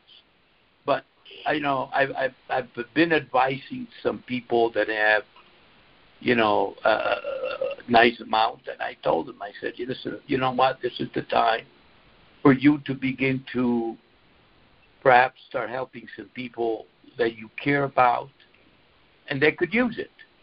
Okay, because let's say if you give a 50 note to somebody, a 50 T note to somebody, you know what? It'll be perfect for that person. It's a blessing that you're going to give that person with one stipulation, that they help other people as well as like you helping them. You see? Mm-hmm. Because you're going to get peanuts for it, the extra one. I'm just saying the extra ones, okay? You're going to get peanuts for them, so you might as well bless somebody else. If they go on with 150 notes, they may be able to get a hefty return on it. Even if they get 11 to 33 million, we got to face it. When was the last time anybody ever received 11 or 33 million dollars in their bank account? See? But again, the idea is, as I was accentuating at the meeting last night, is making sure that everybody just gets good professional advice in the money management scheme. Okay? People will look at the bankers nowadays. They still look at the bankers as a bunch of thieves. They've done that for many years. Understand that's all well and good. But remember, the banking system is slowly changing for the better. For the clients, not so much for the bankers. Okay, so remember, the bankers work for you, that's why I was saying last night, we ought to be of the mindset that the money has to start working for us rather than us working for the money. Okay? So, yep. And we have to be diligent about it. You know, we don't have all the answers. You know, we're not professional enough or experts enough to have all the answers. So we do need outside help, folks. And there are people out there who can do that. And remember, they will work for you. You may think that you have to pay them. And you know what? My old lawyer used to say to me, and God rest his soul, he just passed on from COVID. He was over 80.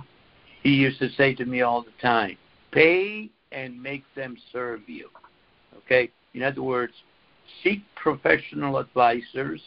Even if you have to pay them, you will have the money, but make sure that they give you the best return on your money, or they help you secure the best return.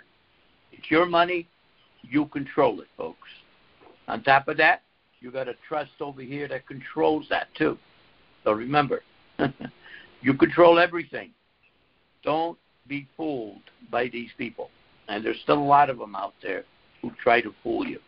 But don't do that. Okay? So, but no, we are very close, folks. I can tell you this. I can tell you that by next week, a couple of my bond deals are going to be monetized. Okay? And which means, believe me, we're right next. Okay? We're close. And when I say the bond deals that get monetized, not from the redemption, but these are either resellers or flippers. What these guys do, they're not going to release their money that easy unless they know that the redemption is ready to go. Okay? I do know, I just got an indication, yes, that Tuesday is payday. Okay? Which means that by Tuesday, we ought to go in to make appointments, folks. It could be that we go in to be, we could secure appointments by Monday. Tuesday, we could go into banks and start exchanging. Fantastic. That's great news, Sal. Thank you for sharing. Wow. So that's it. Good. Did a good turnout, great. I heard, yeah? All right. Thanks again. From last night. Good. Yeah. Well, I'm sorry. Okay. Did you have a replay of your call or not? Did you tape it? No. Jim Martin did a beautiful job in doing a bullet points of what we discussed. Yeah, I saw that this morning. Yeah, that was great. And I send that out. I don't like to record calls because they float around. You never know where they're going to end up. Good point. Good point. All right, thank you. Okay, let's see. Jim, we got a few more questions. Are you ready? Sure. Thank you. Jim? Okay. Yeah, Dom, thank you so much. Yeah. Okay, Sharon, how are you doing today? Well, I've got 4 quick questions. Thank you for answering my son Robert's and one of mine to start with. This is a multi-generational trust organization we have put together here in our family. That's wonderful. So anyway, can I add, and I haven't listened to calls for a while. I've let my son do the details, but can we add more funds to this trust at a future generation? The lady I was helping last night, I think she got it done, got the application sent out, I believe. Yeah, she did. Yeah, okay. So she asked me, and I said, I don't know, but I'll ask it today. So if later on more money came in, or is it once this is it, that's it? Jim, you want to answer that one? Well, it's kind of, once it's done, it's done. But there are ways that you can loan a trust certain funds, and it can repay back slowly with interest, or maybe the debt could be forgiven in the future, if you understand what I'm trying to say. There are ways to do it. You just have to be very, very careful about how you do it. Okay. You have to have the right contract, the right documents, the right everything. It's iffy. Sometimes you it's might best just consider getting another trust. That's why I say that sometimes the best way to do it is just buy another trust. You'll have the cash, and then you can link them together any way you want to do business. Okay, thank you for that. Now, how do I know if I check the bloodline clause in my own trust? It'll be on there. It'll be, there's a one. Oh, wait. Sharon's trust goes way back, and it wasn't an option at the time? And did you get my copy of mine was the old $10 thing. Did you get my copy? No, I didn't. So you're the second or third person that's asked me that. No, I haven't gotten those copies. But, I've been traveling, and yesterday, when I got ready for this call, my computer was going crazy. So I don't know what's going on, but go ahead and send them to me again. But the bloodline clause, Jim, is that on the website or not, or do I need to send her a copy of it? No, we'd have to send her a copy of that. No big deal. So, Sharon, remind me to do that when you send me the other stuff, and I'll send you that copy, okay? The thing you needed was a picture of the original one with the $10 and just a blank minute page or a specific minute page? No. I need the very first page, the preface, because it talks about the creator and the money in there, and I need minute number 1. Okay, minute number 1, and is that the page you're talking about that had the I had the $10 bill stuck on it, but that page that one is minute number 1. That's minute number 1. But I also need the preface where it explains things and what's happening. So I don't have the book. Sharon. Yeah. I will go through a copy of that trust that I have. I don't have your trust, but I'll find out exactly where it is that I'm talking about, and I'll let you know. Okay, because the book's across the table at the moment. Now, a couple other... Okay, no problem. What's the difference or function of a charitable trust versus if there is such a thing as a regular trust? Well, when I set all this up before Jim got involved with me, I set up a charitable trust, not necessarily to become a 501c3, and I agree with Jim that entity is probably going to go away anyway. But let's say you have this. I'm just taking numbers out of the air. Let's say you have $50 million that you got out of this exchange, and you're going to say, okay, I want to dedicate 20% of that to charitable giving. So you're going to put $10 million in another trust you call a charitable trust, so that's the $10 million that you're going to give away. And that's all it is. It's just another place to park those funds and keep them separate from the rest of whatever else you're doing. Okay, but then this foundation thing or whatever, if the tax goes away, it wouldn't be the big deal to be able to share to individuals without the foundation, or do I still have to go the foundation route also? No, I don't believe you're going to need a foundation. Do you, Jim? Sorry, my mic was off. Sorry. Okay. I know. Do you think she's going to need a foundation for giving? Yeah. You don't need a foundation for anything. I think once the new system is set up, you just give the money away. I mean, the only reason we have all of these foundations is for somebody to make a profit, and the reason everybody wants a 501c3 or a 501c or whatever is they want to be able to take people's money without having to pay taxes on it. And that's behind us now. Physically, it's behind us. It's just a matter of time for people to realize that we don't need to do that. We do it our way. We give what we want to give to who we want to give it to. That is going to be wonderful. Now, the family maintenance thing, I need more information. You have it on first I heard of it, but that sounds like an absolutely you're talking about it. Beautiful. So we know that, a lot of people are they're going to have some money, which is more than they've ever had, but it's not going to be the sums that a lot of us are going to have. So let's say you gifted somebody $1 million IQD. You're looking at a lot of money dumped in these people's laps, and they don't know what they're going to do with it.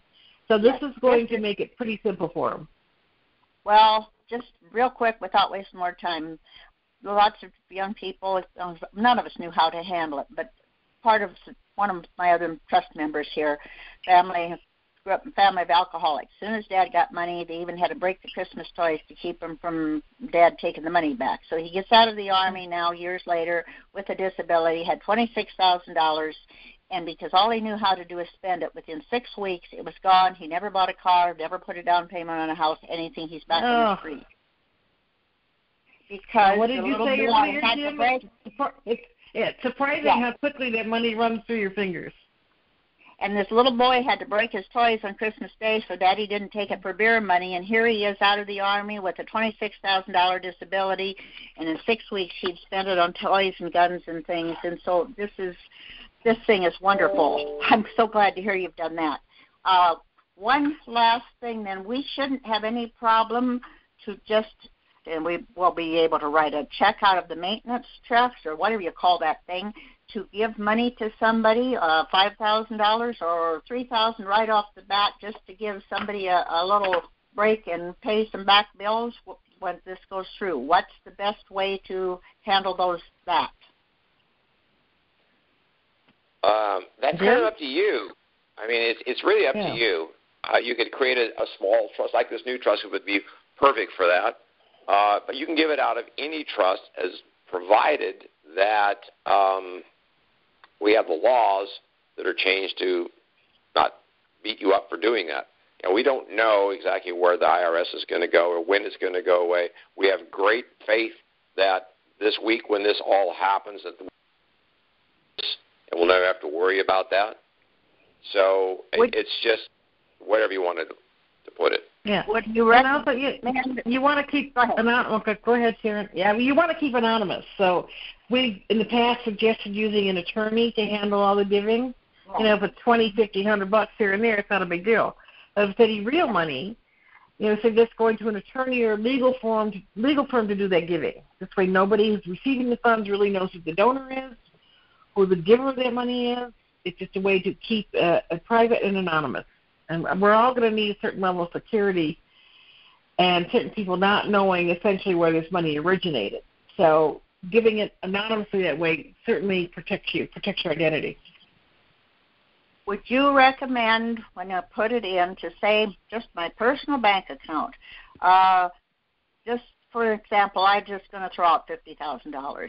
That then I would be able to, with no restrictions from the trust, $1,000 here, $2,000 there, or this or that that's not connected to the trust for incidental help my son pay his back mortgage payments due to being out of work and COVID and such and stupid things. Or what? Jim, you want to get that one? Yeah, I love the last part of that statement. Yes, it is. Yeah. It seems like Americans become a bunch of people wearing a bunch of masks. Yes. I'm telling you, unbelievable. Okay, so there's various ways you can do this. You can pull some cash out at the exchange and tell you want to put this amount of money in this trust, and I want X amount of dollars put in my personal account, and then you just go about and give that away. Just go give whatever you want to do.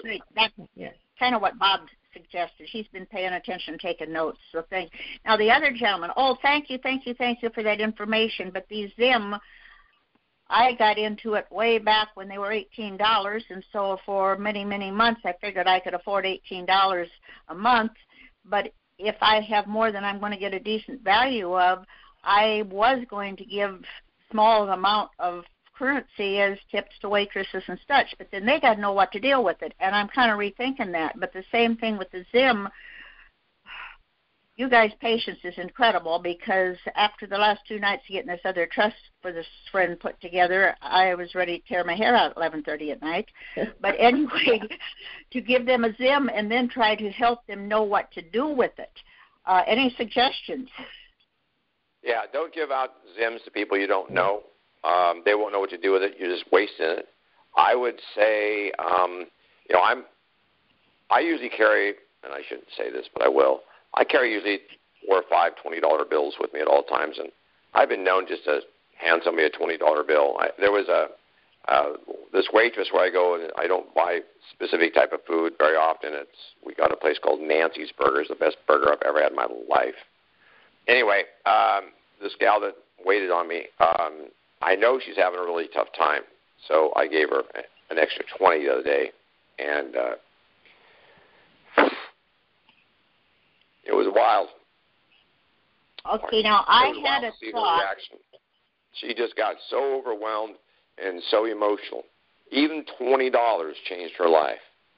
Now, keep that in mind, folks. We're going to have oodles and oodles and oodles and oodles and oodles of money. $20 changed this woman's life. So I carry money around. I give it away. You need to do the same thing.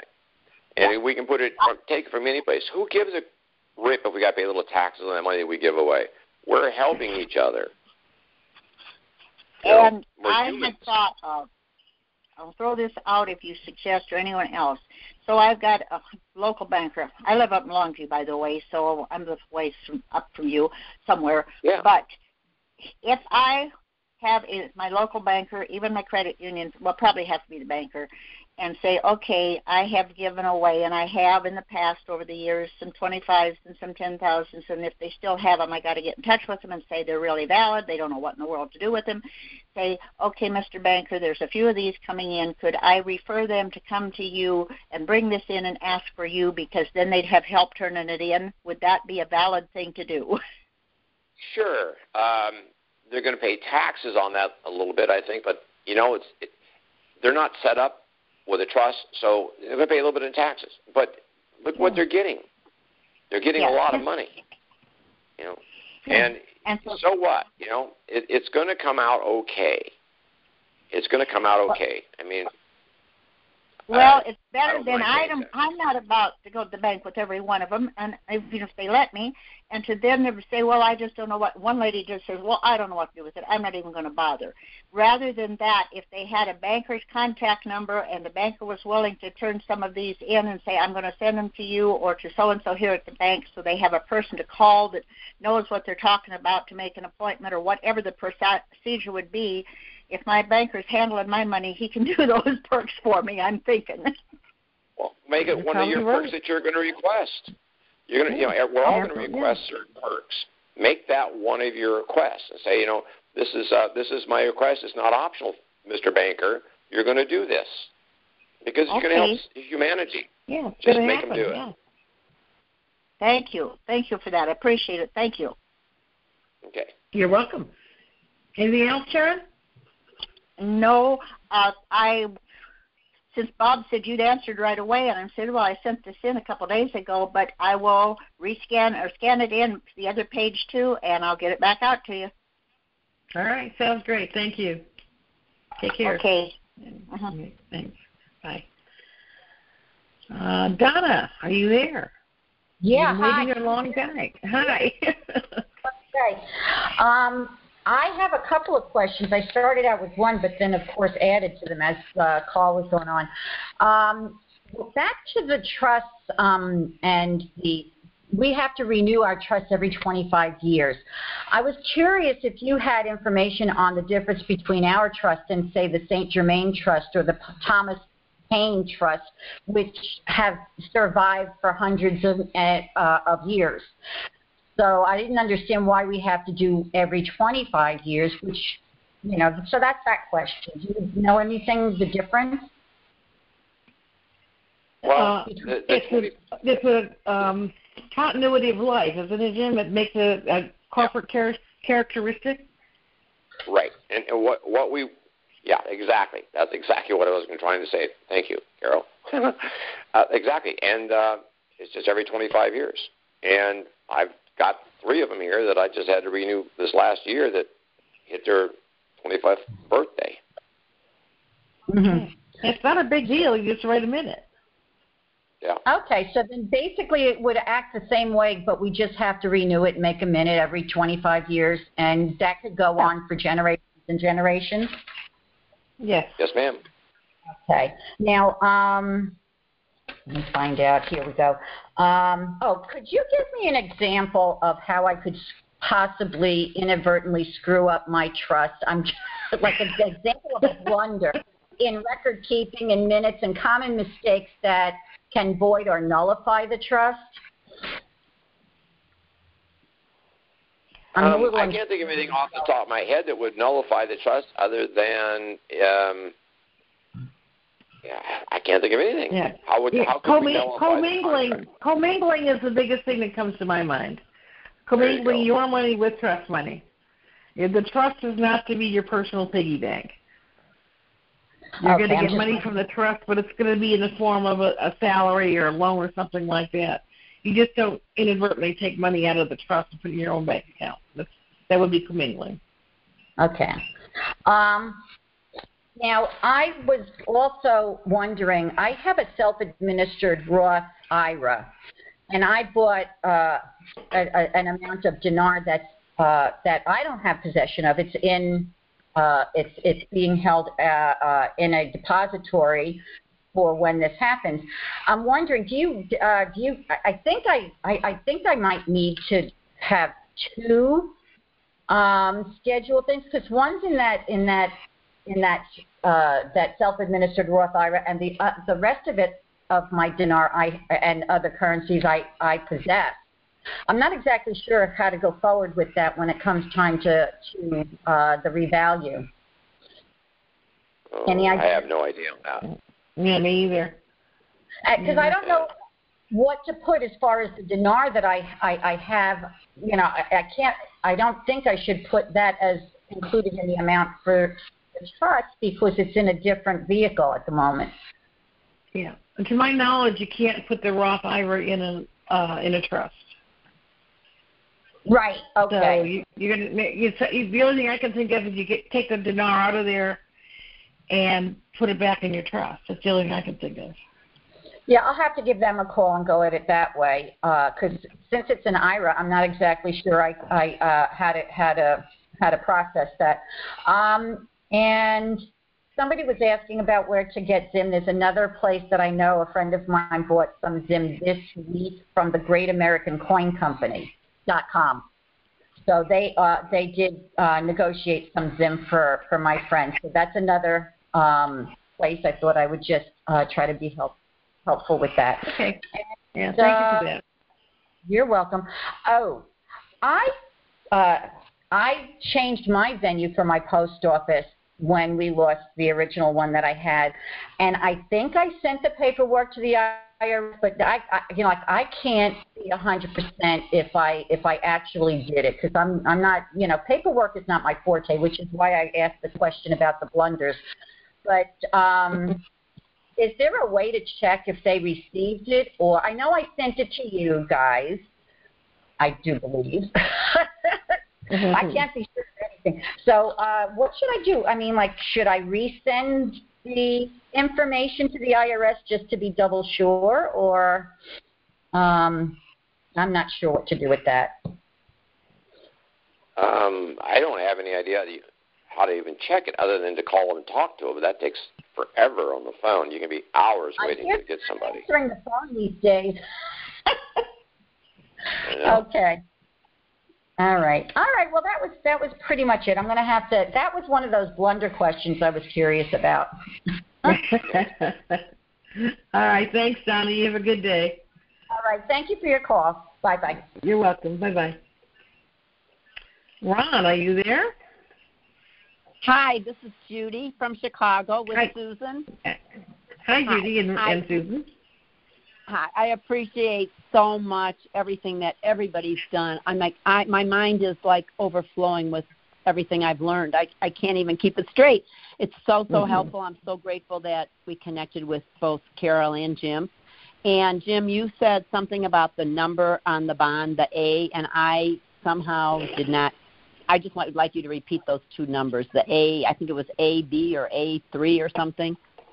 It's AA or AB.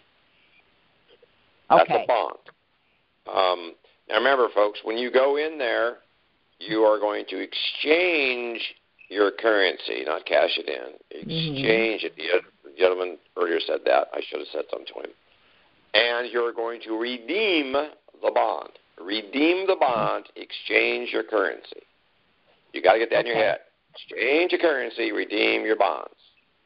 Otherwise, you're going to get in trouble. Yep. Okay. Exchange the currency, redeem the bond. Thank you. Exactly. All right. All right. Anything else? Anything else, Judy? No, that was great. Thank you so much. Okay. Thank you. Bye-bye. Appreciate you. Bye. Bye. Chris. Hi, can you hear me? Yes, we can.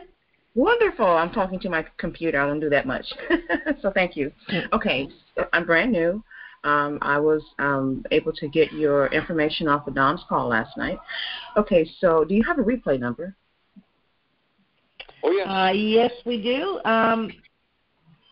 If you look at the email that Dom sent out, it should be on the bottom of it. I just opened that to make sure I had your name right, Carol. I didn't want to call you someone else. Let me see. Okay. Let me see if I got it. I've got it here somewhere. Not But here. let's see here. I just logged out of his email. Give me 1 second. Okay, here it is. And sorry about that. Let me go back down to the bottom.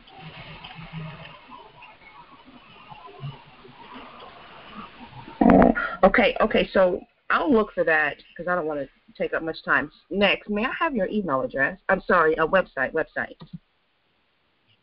It's the indicator. website is www. Oh, go ahead, Jim. Go ahead. Okay, it's indicatorinformation.com. INDACDOR information, INFORMATION.com. Perfect. Okay, so next question. Can you help me understand, so statutory trusts, they all have EIN numbers. And so we already know Elizabeth Warren and all of her little crooked people are trying to change the wealth tax laws and change the laws so they can get inside these trusts. So can you tell me, how is this trust different with this EIN number attached to it not following statutory law? Well, it's not actually, nothing follows statutory law. I mean, it is part of the law, part of maritime, basically.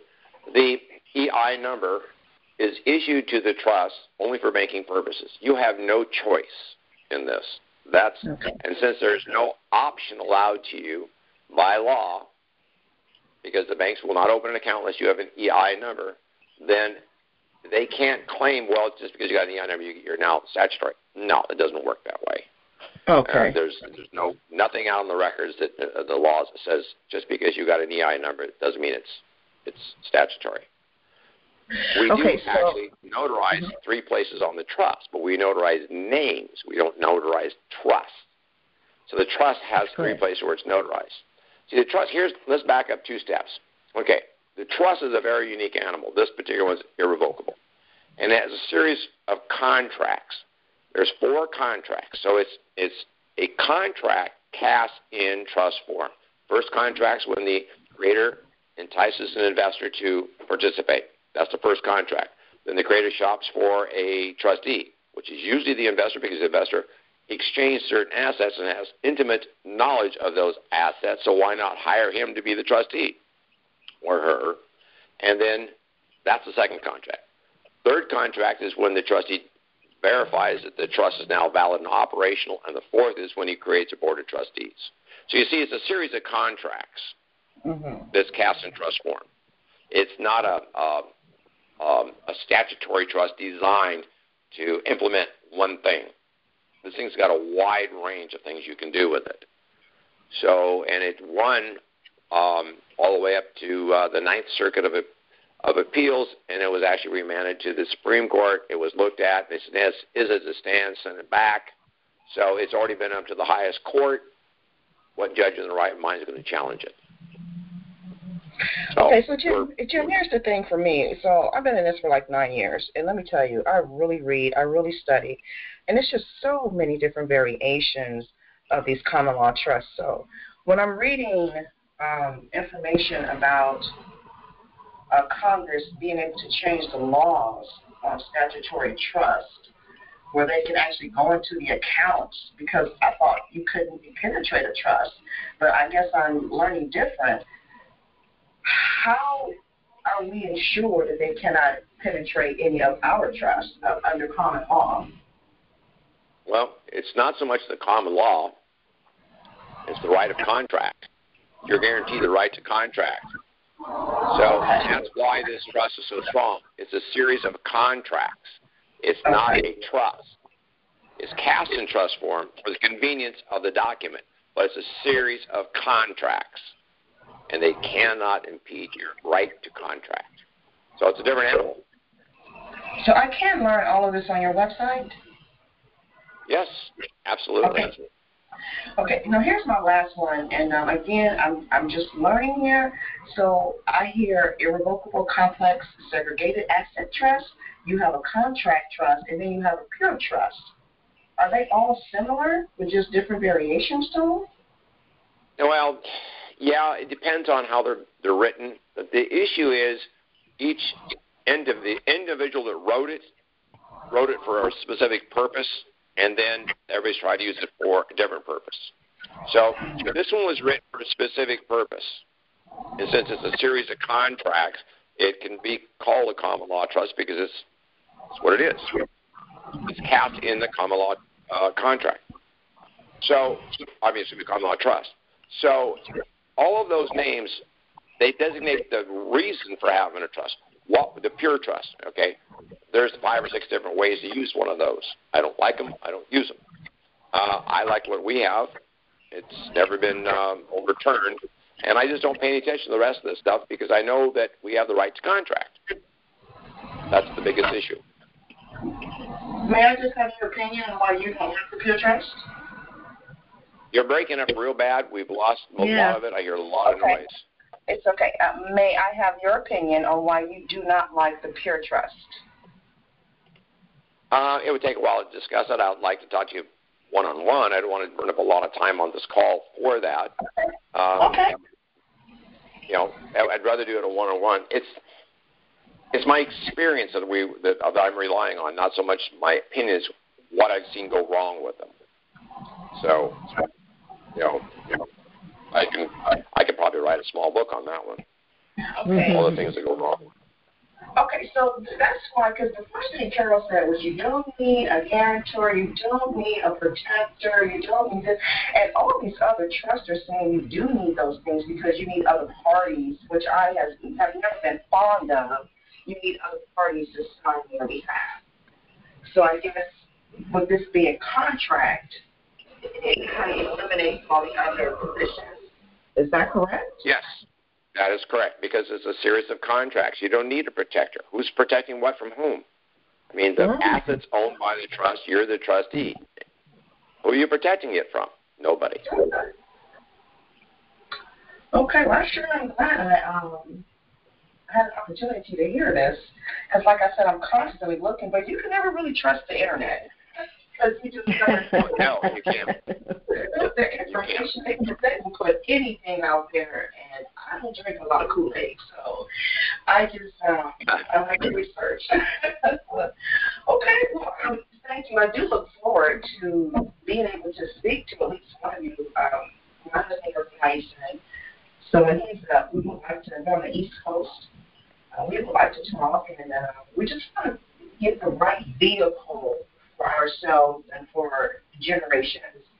We have 3 children. We want to get everybody set up. The kids have all been afforded us for 9 years, so they all know what the routine is. We're just trying to find the right vehicle to put the money into, and then to have the right way to use everything through a good stewardship on how we segregate all the assets as well. Yeah, we can do that, but we're losing you. It's getting deeper and deeper down there in the rabbit hole. So, I've given my phone number out, and we'll give both of our phone numbers out at the end of the call. Feel free to call us directly, but we've pretty much lost you. I'm sorry. Okay, but thank you. Thank you, Chris. Take care. Bye-bye. Okay, we've got 2 more. Okay, it's 3:15. We have 2 more calls, and that's it, folks, okay? Okay. Linda, you're back. So am I muted? No, nope. I can hear you. Can't hear you now, but I did a moment ago. Okay, can you now? Linda? Yes, now I can hear you. There? Okay. Yes. Let's see. If I don't have a wealth management person at my bank, I just recall there is a small Edward Jones office 30 miles away, and I do know the man personally. He has taken care of my parents' finances. Is that a good place to go or no? No. No. I would prefer for you to, when you do the exchange, they'll have a list of people that are briefed on what these trusts are. They'll be pre-briefed on the new financial system. They'll be pre-briefed on all the things that we're going to have to go through. The guy that you're going to be talking to that's running your parents, he has no clue. Trust me on this. He has no clue. And they're trying to keep it as quiet as possible, but it's out there. But I would wait until you go there. They're going to give you they're going to introduce you to multiple wealth management companies, and you can pick one. If you don't like them, you can fire them and go find another one. Okay, good. Okay, one more question. On this abstract of trust and the EI that I'm going to phone you and get, I have 3 separate projects that I will be pitching when I go into my appointment. Will I need, before I go in, 3 separate trusts? Because 2 of these I'm not going to be involved in 2 of those. There's other family members. You just need to have a trust to get your money into a trust, and then you will go to another set of appointments where they'll work with you, and then you set up the additional trust at that time. And they'll give you time to set up the trust. You won't be rushed. The first one you got to get ready as fast as possible. The other ones is, whenever you get it done, come back and see us, and we'll finish it up for you, basically what they're going to say. And they will do common law trust, even though they didn't the first time, but they would the second time. No, they're not going to do the trust. We are still going to do the trust. But they will advise you on what you need. Okay. And then I'll come back to you. Okay. Right. They're going to tell you what I was talking about. They're going to tell you which wealth manager companies are available to you. You get to interview them. And then when you interview them, you find one, and then you tell them what your projects are. Then they'll say, well, okay, get your trust done, which was what we'll do. And then we'll present those to you. You take them to them. They verify, and they start helping you build your empire. Okay. And we can do this during that 90-day non-disclosure period? Oh, yes, absolutely. Mm-hmm. Okay. Yes. Oh, good. I was afraid we couldn't. So can you give us an estimate of how long this first appointment will last? How long should we plan to be there? I've heard it 10 minutes to an hour. Yeah, me too. An hour is okay. I was afraid it might be half a day. Okay. All right. Thank you. I appreciate it. Thank you. Bye-bye. Okay. Bye-bye. One last caller from Roselle, Illinois. Hi, can you hear me? Yes, we can. Hello? Hi, this is Angela. Hi. Hi, Angela. I'm very new at this also, and I'm hearing a lot of stuff, and I'm so confused.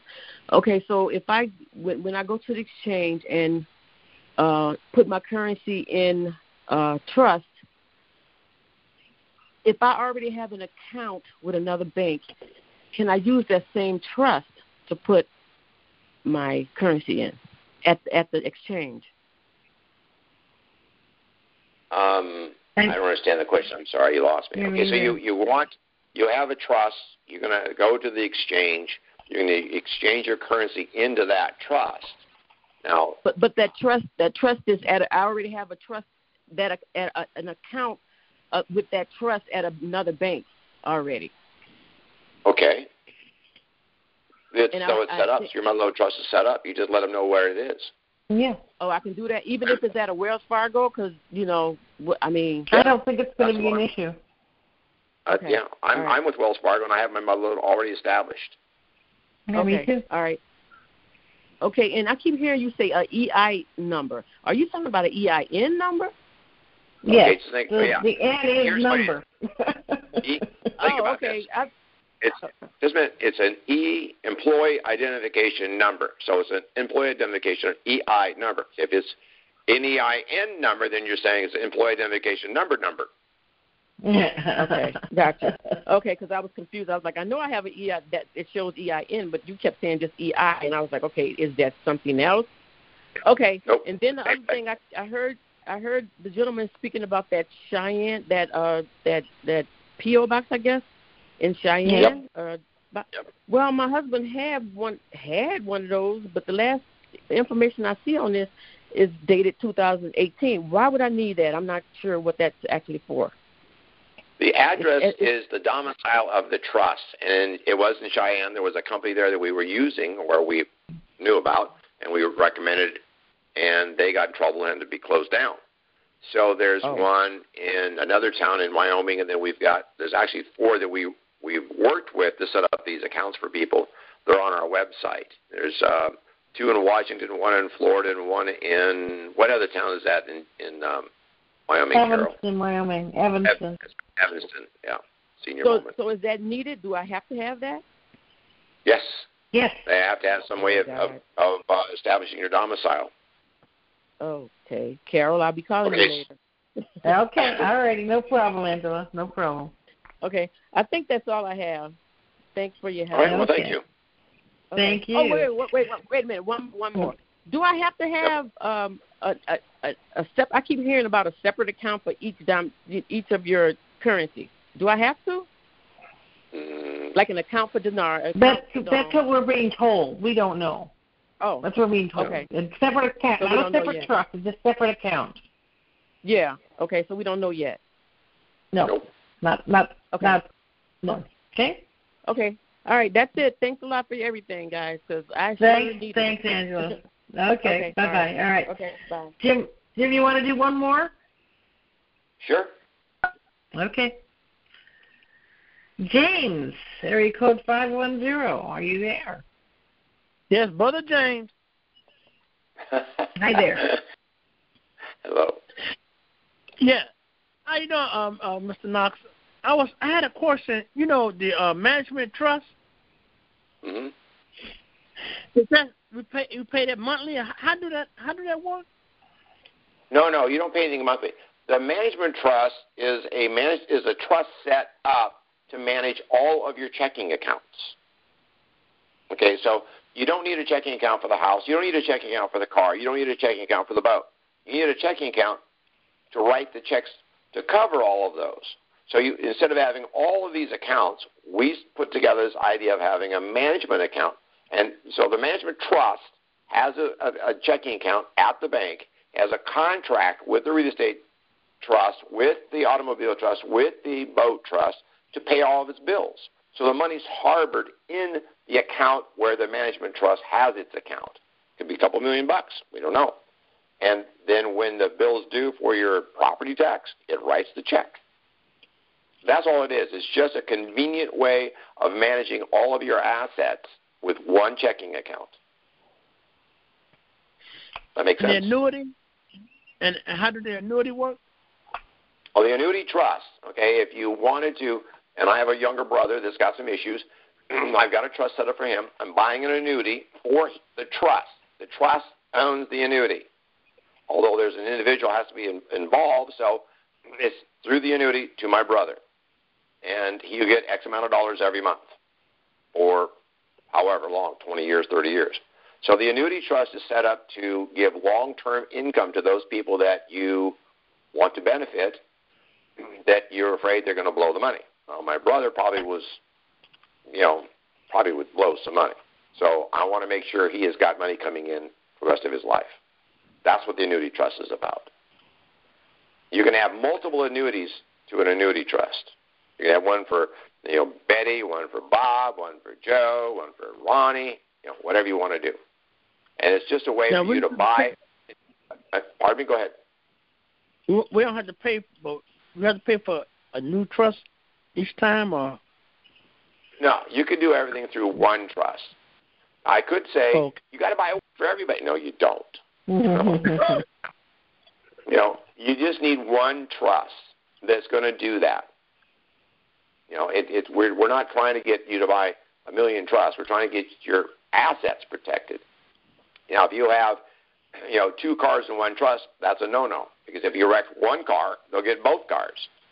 Mm-hmm. So you have to look at this from, it costs some money, but sometimes if you're too frugal, you're going to lose your butt because something happens. But on the annuity issue, you can have multiple annuities through one trust, and they can pay to whomever you want. Now, the unique thing about this is upon their demise, the annuity still comes to the trust because the trust is paying the annuity amount. So the money still comes to the trust. Now you've got that, you can give to somebody else. So, another family member or friend or whatever. So it's kind of a unique situation we've created. Oh, okay. So you just get a statement at the end of the month to find out what's going on, basically. Yeah, what happens is let's say that one of the participants passes away due to age, well, that money still comes to the trust. Just because they're gone doesn't mean the money's not coming to the trust. So now you've got that same amount. Say it's $1,000 a month. I don't know. I'm just using a number. So you got $1,000 a month that you're not spending. So now you need to find somebody else to give it to. Yeah. Right. It can be another member. So it goes into perpetuity in as much as it continues after their demise. It's still available to use for somebody else. And that's why you would need a POD? No, you don't need a POD. Oh, okay. Oh, okay. Because you have successor trustees. That's why you do not need a POD. Oh, okay. Now, because I know when you deal with the bank, when you first go in, I thought you had to stipulate something like that. No. Well, you do. You're telling them who your successor trustees are. It's the same difference. Well, it's a similar thing. Similar. Okay? Yeah, that's how they verify it. Okay, well, it's good to know. I didn't know that. So that's the question I had. I wasn't sure, so I just want to verify it. And I appreciate you, Jim and Carol, and keep up the good work. Well, thank you very much. Yeah, thanks. Well, Jim, we have kept their attention for time today. So you want to go ahead and add your contact information? Sure. I'm on the West Coast in, unfortunately, Salem, Oregon. I'm at area code 503-583-6791. The best email for business is security@indicatorinformation.com. I prefer to work Monday through Friday, 9 to 6, but because of pending things happening, I'm going to be working a lot more hours, including the weekend. So don't call me before 6 in the morning, please. It doesn't work for me. All right. Thank you, Jim. Thank you all for your attendance and attention for this lengthy call today. We appreciate it. Once again, my name is Carol Werelius. My phone numbers are 425-820-8090 and 877-333-5018.